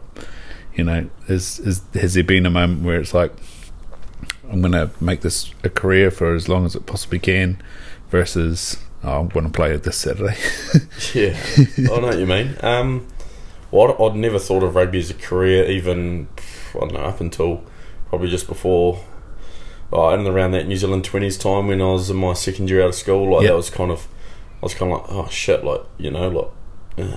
I could actually make money doing this, because you're dairy farming at the time. Yeah, we'll try and do it. Yeah, I was pulling tits on the farm and milking cows and going to training in the morning, training at night, just trying to make it crust and bloody killing yourself. Yeah, literally. But I don't know, I was probably after New Zealand 20s finished, that's kind of when I was like, shit, I want to play Mitre 10 Cup, and then from there ended up obviously getting an opportunity down in Tasman because Waikato so-called shafted me. The opportunity wasn't there. I probably might not have earned the spot there as such, I suppose, I don't know, and opportunity opened up down in Tasman, so I found myself down there, and then from there I've kind of just wanted to just take that next step and just keep climbing up the ladder really, and make a career out of it. But had a few road cones and a few speed bumps along the way, but a couple of road cones getting caught in the back tyre, but and then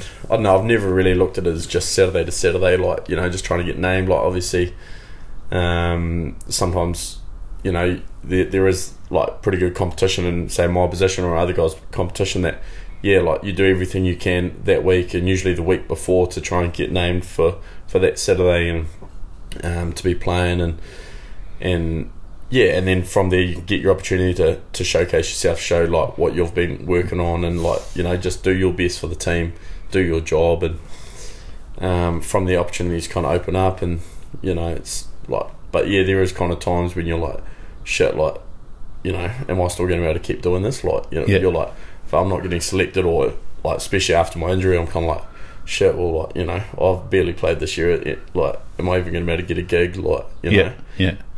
so but it's not really a Saturday to Saturday thing. It's kind of I've kind of always just had the dream and kind of always thought believed I'm good enough to kind of keep going, but you got to make sure you're good enough as well. You can't just think that if you're not good enough.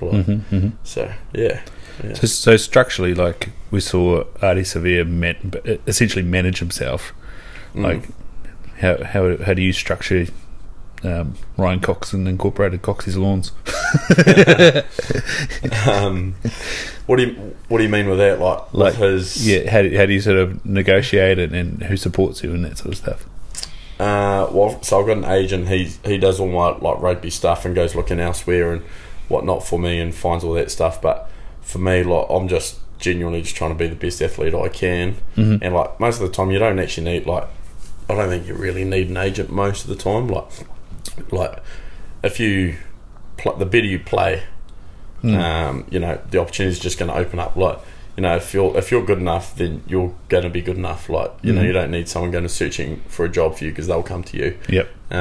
So is that what you're getting with? Getting at with that? Yeah. So I've been with my agent through eSportif since I was at school. Actually, pretty funny when he rang me up. I think I was on the bus back from like year 12 camp. I was still at school in year 12 when he rang me up, and I was like pretty loud on the bus, and I was getting this phone call, and I was like, what the heck, like random number. Picked it up, and he was like, oh, hey, is this Ryan Coxon? It's Dan Kane here. And I thought he was saying Sam Kane.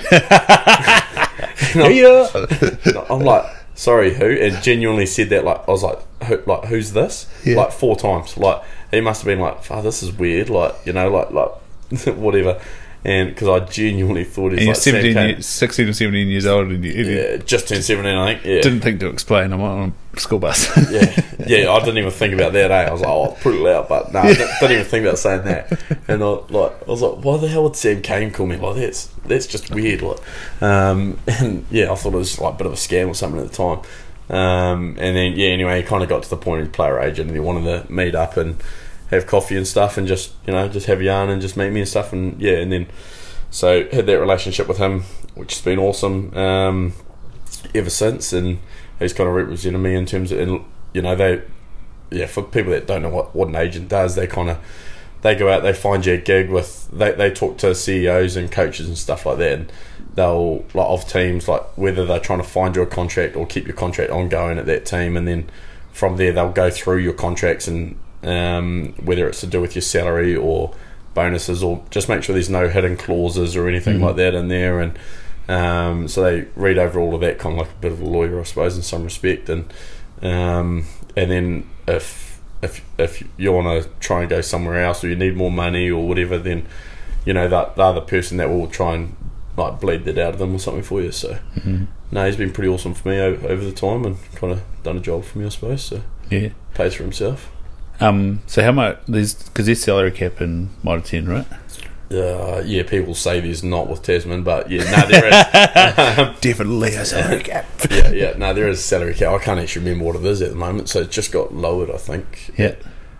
I think it might have just got lowered at Tassie. I can't actually remember what it is, though. What was the reasoning behind lowering it, to make the competition more affordable?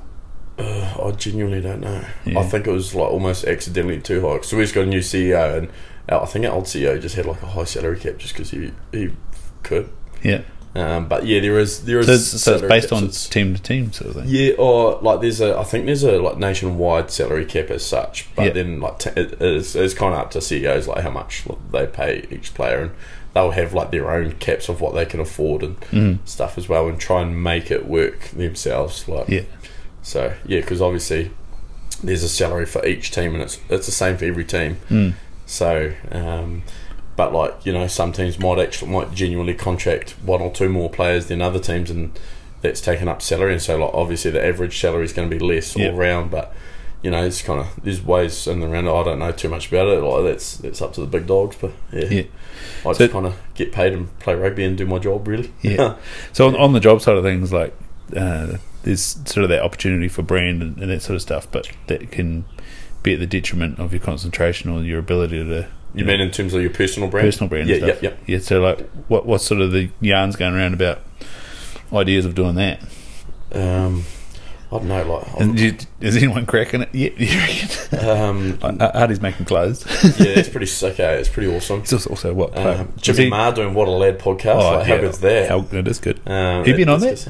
No, I haven't, mate. No. I don't know. There's some pretty big dogs that go on there. Like Chucky. Yeah, exactly, mate. Like, there's some big dogs that go on there. Like, I don't know if I'm quite up to that standard today, but hey, you know, maybe one day if I get the wee invite, like James. Yeah, mate, come on. No. Yeah, so I don't know. Like, obviously, he's doing pretty well. A couple of other guys have had a few little side hustles going on. I'm just trying to think now who else has got a couple. Well, you do Coxy's Lawns, mate. I don't know. Yeah, had we Coxy's Lawns going on the side there. So, what gear did you get, by the way? Should I had heaps, mate. So I started off at Bunnings. I went to Bunnings, spent $500, I think it was. Bought a weed eater, a lawnmower, some wool sacks. Yeah. That was probably just about it. Maybe some a little wee sprayer and a bottle of spray and stuff. Spray. Bit of Roundup. So that's what I need to do around here again. Actually, do the old get a whippersnipper. Yeah, and some handy, spray. Handy. So I started off with that, and then eventually built up over a couple of years, and end up getting having a good mate Steel Shop Hammies. So get along Steel Shop Hammies. Get along there and grab your gear. So I grabbed the rest of my gear through there once I'd upgraded, so I ended up getting a Mass Sport 5000 and absolute beast. I think it was 24-inch alloy chassis, and I think they is this a ride-on? No, Pushma. Yeah. But bit of a beast, Pushma. So I picked it up second hand, but I think they retail in around $1,000 or 1,100. I think it was about $1,000. For a Pushma? For a Pushma, yeah. But has it got like automatic? Oh shit! Like it's self-propelling or anything like that? No, it's not. I don't really like them because they're quite like those ones are genuinely even bigger again. Yeah, and they're quite heavy. Whereas I had mine on the back of my ute with a couple of bungees holding it on, so I need to be able to lift it on and off. Was this the Rodeo? Yeah, on the old Holden Rodeo, mate. Still going strong. It's still around. Yeah, still around. So clocking up the K's on that. So it's been like Coxy's Lawns icon, is like the Blue Beast. The Blue Beast. So bushback. And so, excuse me, Jesus. These wee sodas getting me a bit gassy, eh? Yeah. Bloody good though. Yummy. The old fermented apples. Yeah, exactly, mate. So yeah, I ended up having all my gear through Steel Shop. So I had hedge trimmer, leaf blower, weed eater, and then chainsaw as well. I do tree work, so I did hedges, like smaller trees. I had a wee crack at a few bigger trees. I definitely pushed the boundaries a few times, that's for sure. But needed a climbing arborist. I had basically the smallest chainsaw. Petrol chain, which is like your MS 180. I think they might have had 170s, but I think I got a 180. I can't remember. And it's nothing massive, but as long as you've got a sharp chain, you can genuinely cut through anything. You'll get there. Just don't let your chain go blunt, otherwise it's hard work. And then I'd do everything, all section maintenance really. But started off with lawns and then got into just doing everything because your old Joe blog. Oh, can you do this? Can you do that? And and you kind of just wing it. I'd never done any of that stuff before. I'd barely even cut a hedge before. Yeah. When I'd started doing that stuff, I'd done it at home, but that was about it. And then you just kind of learn along the way, and kind of you just kind of. Did you have a garden at home? I drove past the place the other day, dairy farm, and it just looked like a house, and then the fence. I was like, we can't make money from a garden. That's valuable paddock space. Yeah, exactly. No, we got a good veggie garden at home actually. And, we got a couple of good gardens that Mum got going up at home, so we native little section as well with a few Cody trees and stuff on it. But that was kind of Mum's area. I didn't really do too much at home. I was kind of just lawns at home. That was about it. So, and then I'd just I'd actually even barely used a chainsaw before. I just self-taught. Everything was just self-taught, on the job. You I just still tell haven't little used white a lies. chainsaw. And you've never used a chainsaw? No, I did some scrub cutting at my mate's place last year. Yeah. And then the bearing on the scrub cutter blew, so that was the end of that. And then I went to go back and chop the roots of all the gorse down, and went to did one pull on the chainsaw, and the rope broke, and I was like, oh, that's that too. Oh shit, man. So still haven't used a chainsaw. Oh, it's not the one. It's not great. I was like, oh, classic. Yeah. You see me out the back, and I bloody broke both things. Yeah, fucking hell. I'd used a chainsaw a couple of times on the farm at home, but not much to be fair. I went down to Steel Shop, got me chaps, got me helmet, got me chainsaw and my oils and stuff like that, a couple of chains, and I was just self-taught, and then watch a few YouTube videos, or not even that. No, not even that. I didn't even read the manual. I I think the first time I was like, I couldn't actually get it started. I was like, this is taking ages to get started. I was like there for like 5 minutes, putting my arms going numb kind of material. It's like, nah, surely something's wrong. It was brand new. Yeah. Take it back in the still shop, and like, I'm like, how do you work this? And I get it going like first go. I think I didn't even turn it like the choke or something like whatever. Yeah. I can't even remember now. But yeah, I swear Dad like puts the choke one way, pulls. No, it doesn't start. Pulls the other way. Boom, there you go. It was that one. Yeah. And like it says on it, like, I think it's never start standing up or something like that. Like, always put it on the ground to start the old chainsaw. But like, you know, and like whenever it's warm, I'd just stand there and just, like standing up and just get it going straight. Like stand down, like, you know, don't need to be putting my back out, bending over. But yeah, shit. I probably shouldn't be saying this, but yeah, told a few white lies. Like, you know, I could do this, I can do that, and I'd never done it before. Yeah. And like just, you know, just having a crack at it, and like, you know, you just have a go, like, and if you fuck it up, you fuck it up, like, at the end of the day. But you know, you try and do what you can and do the best job. But and insurance, what did you do? No, I actually had insurance. I had accountant, lawyer, and insurance for my business. They're all actually down in Nelson, just from people that I know down there, and so I just had that all set up down there. So I had, was it like your public liability and stuff like that. So if I was to, argument say, like, fall a tree and it knocked a power pole over or whatever, and then that went onto the road, and then you know, there's power cut out or whatever, like, I'm covered for all of that. Or if I accidentally dug through like a mains or water or something like that, I'm covered for all that shit, or whatever, like all that hoo-ha, not covered for. Oh, I don't know. Is it? I actually don't even know if that covers, like, if I like break a house from a tree or something. Like, I can't actually tell you, or like whatever. I don't know about that. Or if I forget my handbrake and my ute and it goes rolling down the driveway onto the road and fuck shit up. But yeah, to be fair, I didn't even read it. I was just like, mate, I just need, like, you know, I'm going to do this, and he covered. yeah. The insurance broker just sorted it out, and you know, happy days. And I was like, yeah, sweet, all good, as long as I'm covered. Yeah, you'll be covered for what you need. And he kind of told me what I was covered for, but I can't actually remember half of it. But yeah. And so, as an occupational hazard, what did the rugby union think of your wee gig? I can't actually remember. So I started it when I was down in Nelson. It was in the offset, like, not in Mitre 10 Cup. It was club season. So I started it as like a job down there, because I couldn't actually hold down a full-time job. Yeah.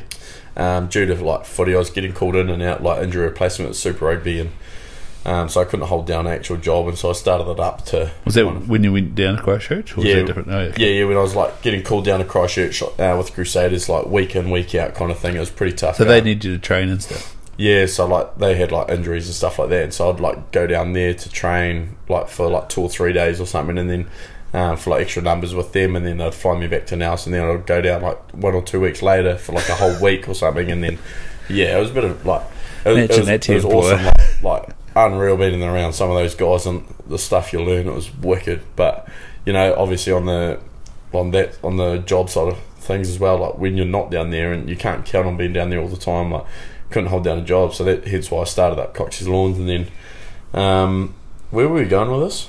Just tell us about it, mate. I can't even remember now, but hey, and then the rugby scene, and then it's just kind of my job. So I know it's turned into a job, really. And I suppose it's no different to being a chippy or whatever, eh? Yeah, no different really. But yeah, it got a little bit niggly when kind of it did come around to footy season. I still had clients that needed their lawns mowed and stuff, so I was proper like training all day, and then I'd like a couple of hours of daylight at the end, like especially when, you know, footy season's kicking off in July, August, September, and like, you know, it's getting dark at 6:30, 7 o'clock, and rains. Or it rains, and like we finish training and say like 3 o'clock or something, and then I'd go out and do like lawns until 6. Yeah. So like get the jobs done that you needed to get done. So because I still had those clients that like I could have told them, like, you know, I'm finished, like I'm going into footy, but kind of almost felt like I just wanted to keep it going, just like letting people down, like, you know, you just want to kind of do the work for them and keep them happy as well at the same time. So and then same as it's kind of just always been like that. I've just kind of made it work all the way through, and like I've had no issues with like the rugby scene, stuff like that. They've always been all for it because it keeps you fit. So how's the food prep for that type of thing? Sometimes in the weekends you got to prep a wee bit. Occasionally you get caught out, got to grab a bit of sushi or kebab or something like that. I don't know, but Usually like pretty prepped, but like you surprisingly like don't get that hungry when you're working all the time. Like you can kind of just snack snack on like a bit of fruit along the way. Like I'd like say if I was working a full day like through, I think it was first lockdown last year, we come out of that, and because I was contracted with the Chiefs, I was we weren't allowed to train in level 3. You could only train in small bubbles and keep doing what you're doing, and but I could get back to work with Coxy's lawn, so I like talked to New Zealand Rugby Union and stuff like that, and made sure it was all good first, and I was allowed to go and work. So I think it was for 3 weeks there in level 3, whatever it was. I was just like 11 hours a day just working. Like I didn't stop for a break or anything. Like your break is when you driving, yeah. But like most of the time, the longest you're in the car for is like tops 10 minutes, because like you set your route so that you do 1 lap around the city kind of thing. So you get all the jobs, so you're not zigzagging all over the show. So I just eat and drink along the way. And I was doing 11-hour days, and I didn't train that whole time. Yeah. So I trained all of lockdown, and then got to like that, and I just stopped training. I was like, nah, like I was too gassed just from working, because I had heaps of work lined up from lockdown, which was awesome. And then I just didn't train, and I think I lost like 4 or 5 clicks. I was still eating good, but I was just snacking instead of like never had like proper lunch. I was just like a couple of mouthfuls of my lunch between one job, then a couple of mouthfuls again after, and stuff like that. And then I come back, and we had like testing and everything like that. When we come back, like she tested bloody well. I think I knocked about 6 seconds off my Bronco, and skinnies went down 10 mil, and weight was down, and even my strength numbers were still sweet. Like they're like the same. So considering I had no weights in lockdown, but and then and that was mint. That was actually awesome. That was one of the fittest I'd probably just about been actually. Like I'd go through 5 t-shirts a day of just sweat. Like yum. Like it was full disgusting. I had like 10 t-shirts dedicated to work, and they were just on rotation. And like you'd have to change your jocks and shorts occasionally as well, just because it's hideous. Like it's actually filthy, like it's yuck. Like you're wringing sweat out of this shit. Like like you're going through like 7-8 litres of water a day, like without a doubt. But no, it's good fun. Love it. So. Good fun. Yeah. So you said the sushi, and like if the halfback puts the kick up and it goes within the 10 years, your coffee are those two things quite good currency in the rugby scene for balls and up. Yeah, sushi and coffee, like always on. Or like a wee like eggs Benny or something like. Like take you out for breakfast. Like obviously when you're cutting grass, you have no time for that shit. But hey, like full rugby season, like we eggs Benny or something like that, or sometimes lunch. Always goes down a treat, or after golf, like Anton, if he needs to shout me lunch because he's lost to me at golf, like up at Cinnamon or something like that. Like what I used to get up there, I think I used to get the fritters or something like that up there. Used to go down the tree. That was mate. So what would your wager playing golf? Would it be a hole or the game?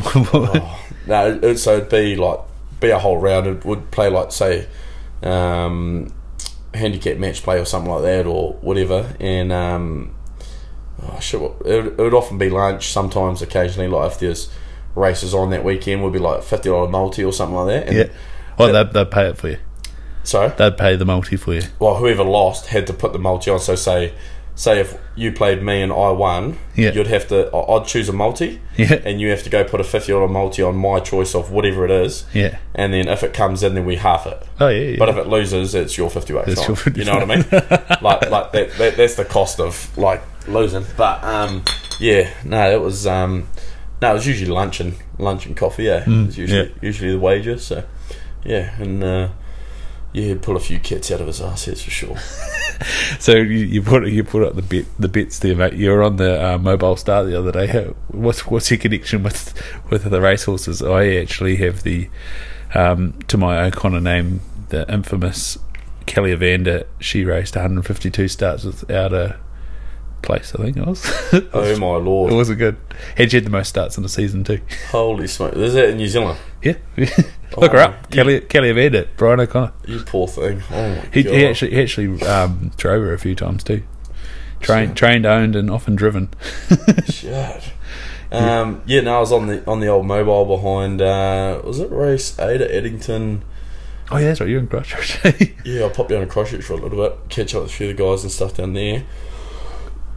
Excuse me. And then Yeah, just went to races down there, and yeah, like through mates and stuff, through people I managed to get on the old mobile for a race down there. That was bloody wicked, eh? Yeah. So did you follow the Trotters and Pacers? Or? Like follow their mates. Good fun to watch. So not thoroughbreds. Follow. You follow it all. You follow the whole damn lot. You're a rugby racing and beer type guy. Yeah, I don't know. I just enjoy watching it, and following it, and like kind of like. Yeah, I don't know. I find it pretty intriguing, And how did I get into it? I can't even remember. I got into it through one of my cousins, I think, and he kind of just taught me a wee bit about it and whatnot, and then just kind of learn a bit about it like along the way. And it's pretty good to follow. And So have you got a syndicate going on, or what? Yeah, so I got a wee horse at the moment. So like you own one? Yeah. So. Got shares on a horse that'll head for a wee while now, and Arnie's Army, and just on a spell at the moment actually. So he is down in Invercargill at the moment, and that's kind of where he's based. So he's down there in the mighty shithole of New Zealand. No. It was asshole of New Zealand. Yeah, sorry. So, but the world, in fact, yeah, probably. Yeah. But hey, no, he's going all right down there, and yes, that's just through a syndicate with Often Racing. It's pretty easy to get into, and it's bloody awesome, and like so good for, say, your Joe Blogg who enjoys watching a race, doesn't know too much about it, but cheap for them to just buy into a horse. Like if you want a % or something, like it's so easy to just get into. So highly recommend it. And does it get you a ticket into the birdcage and all that jazz?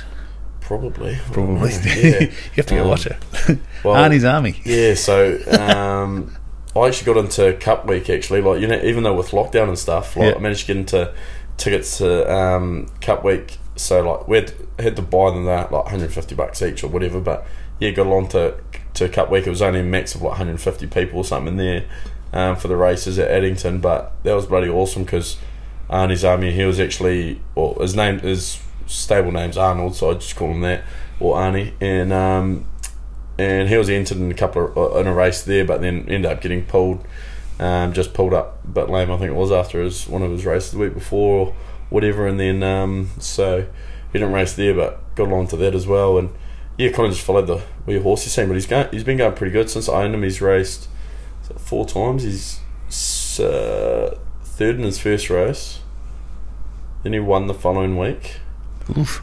And then he got third, I think it was, the week following, and then had another second. So, 4 races, 4 top threes. It's can't complain too much. So he's going pretty well, and it's pretty awesome to watch. So pays for the feed, eh? I don't know about that, but pretty hard to make ends meet off horses. But good to watch, I suppose. Anyway, and it's like a good way to learn a bit more about it and kind of have something to follow as well, eh? So. Yeah, for anyone that's looking to get into the horsey scene in the old harness racing, then look up Often Racing with Andrew Fitzgerald, and have a wee read up, and I think you can buy into horses as cheap as a couple of $100 these days. Like like say if you wanted to just buy a % or whatever in a horse, like sometimes you can get in for $300. So it's pretty good and have a bit of fun. Yeah, like you might not exactly make money off it or whatever, or you might if it goes well, but like you're only putting $300 and you can't expect to make 10 grand or anything, but it's just something to follow, and you've got a part of that horse. So cool. So going full circle back to the other type of stocks, you got the dairy. The dairy scene. Do you follow bulls? Do you follow like how does it even work, mate? Do you go to some sales? Raise the finger. I was never allowed to raise the finger myself when I was buying back in the day. It was only Dad. He was the only one. No, you get too carried away, boy. Like no, it's my money. It's all good. But been to a couple of sales before. Been like I don't know through me old man, like being brought up being quite passionate about genetics and breeding and that sort of thing. So those Morrinsville specials. So I went to the Morrinsville sales. I wanted to buy a couple of cows one day, and I think it was about just after I left school and saved up enough money to buy a couple of Morrinsville specials. So is what we call them, and went to the sales there and bought a couple of rising 2-year-olds, and kind of from there, just built. So as a rising 2-year-old, that's just purely genetics.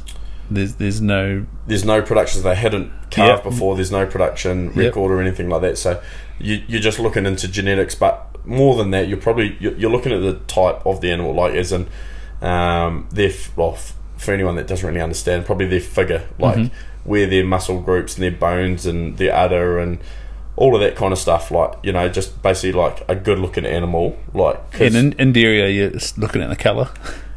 Yeah. You still are looking at the colours? Yeah, you know those golden ones, like they should not be around, those jerseys. No, absolutely pain in the ass. So you're a Frisian man. Yeah, Frisian man. So I've got my own stud as well. So my Holstein, I run my Frisians through my stud. So me purebred Frisians, they go through my stud name now. So once. So how that works is basically like it's just on record with the New Zealand Holstein Friesian, and run me stock through that. Basically, like, isn't just a record of them through that. So do you get genetics done on that as well, or nah? That's just they're just under a stud name. Well, there's not much to it really. Yeah. I think you pay $50 a year for it or whatever to have a stud with your animals and stuff, like registered through them. And then like being quite into breeding on the bull side of things, and all the genetics and everything like that, and just matching the right bulls with the right cows. So you get all your figures and everything like that, like your production figures, but then you get also like I suppose the side of things that is probably a little bit harder is being able to physically pair the right animals. So like a smaller cow, you can't just go and put like the biggest bull over the smallest cow, you know what I mean? Like in terms of live weight of calves and stuff like that, because all the bulls get all these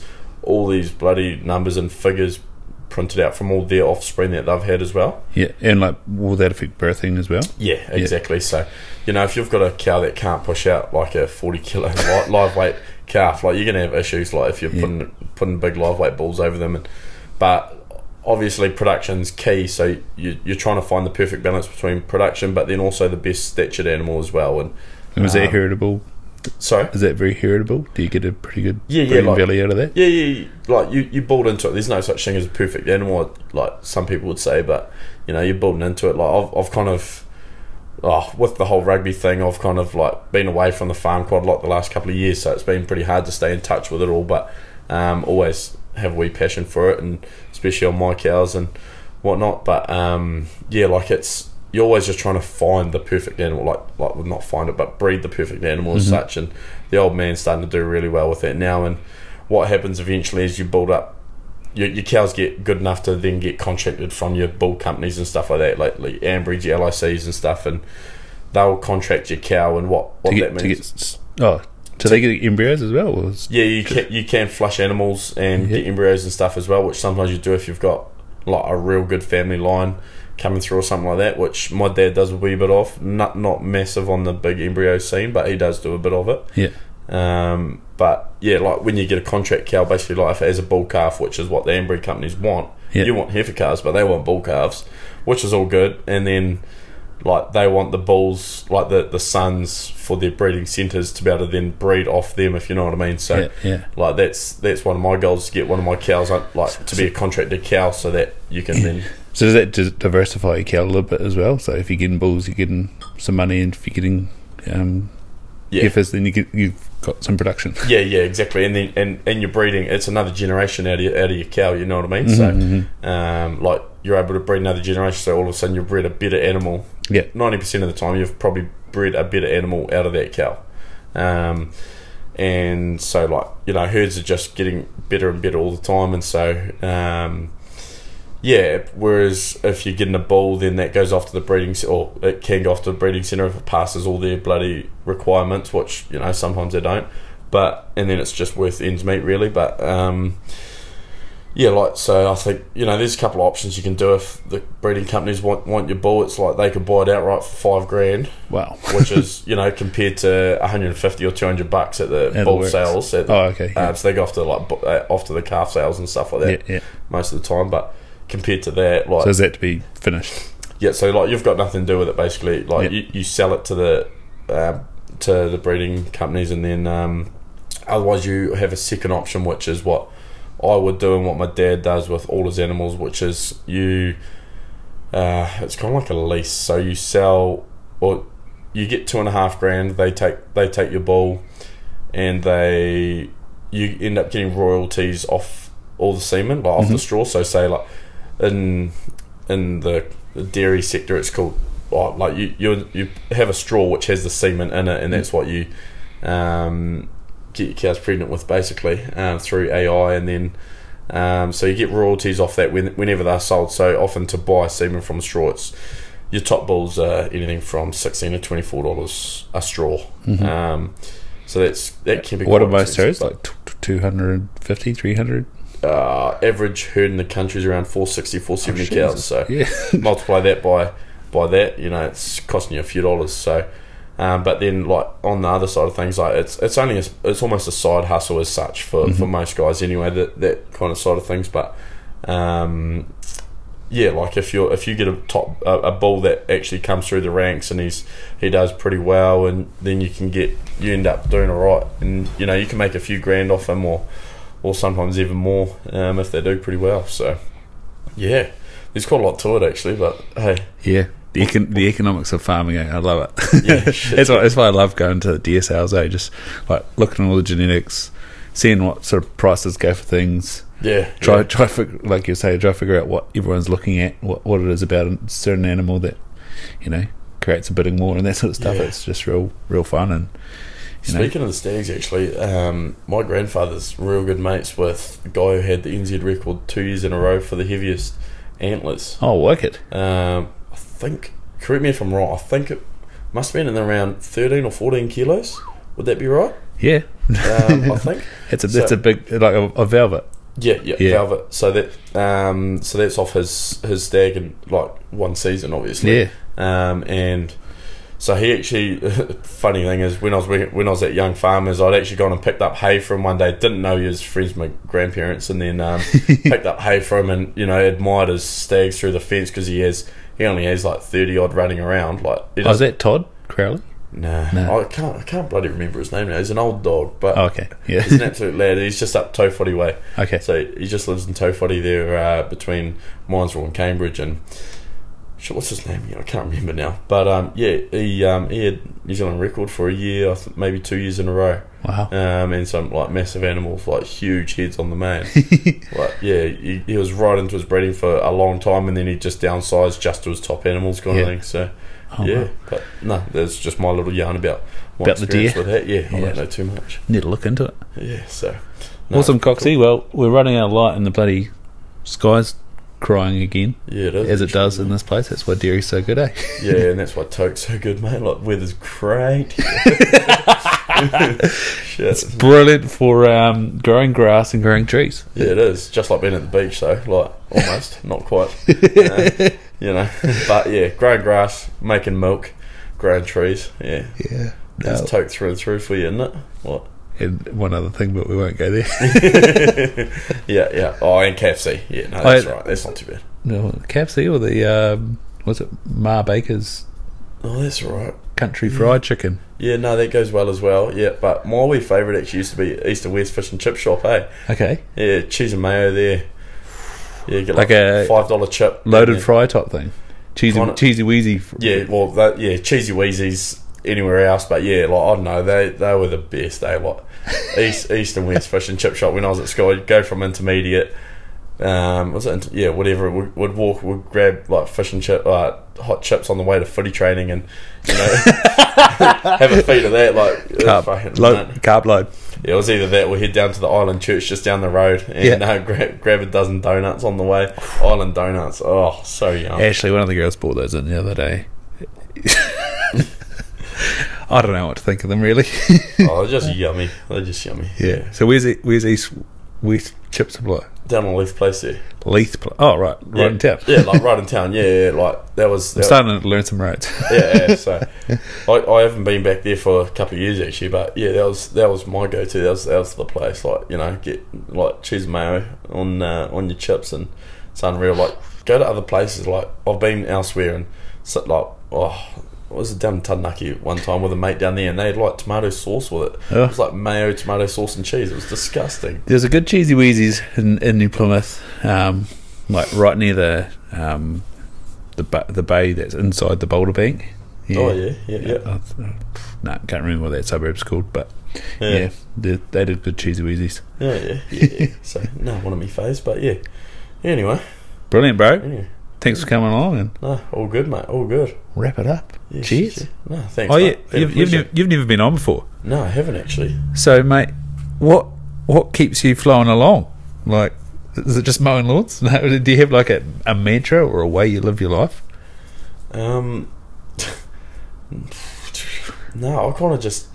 I used to be a real planned out, organised kind of guy, but like with rugby, like kind of being my life now, I can't really look too much further than like a week or two ahead, you know. Like, yeah. No, I don't know. Like, I just try and have fun and try and make sure I have a good laugh every day, and love a bit of banter, and you know, like, no, I just make sure I have a laugh every day. Like, shit, just eat well, feel good, have a laugh. Like, shit, what else can you do? Like, Brilliant. You know, just try and be happy. Like, obviously you do all these other things you set up in your life to try and make yourself happy, but you know, you still got to have a laugh every day, mate. Like, you know, choose it. A couple of jokes or rip the old man out about something or whatnot. Like, you know, no, just laugh, eat well, and feel good. So yeah, Awesome, bro. Thanks for that. no, all good, mate. All Wrap good. it up. Yeah, Legend. cheers, mate. Been a pleasure. Yeah. Oh, it's weird now that you take those off, eh?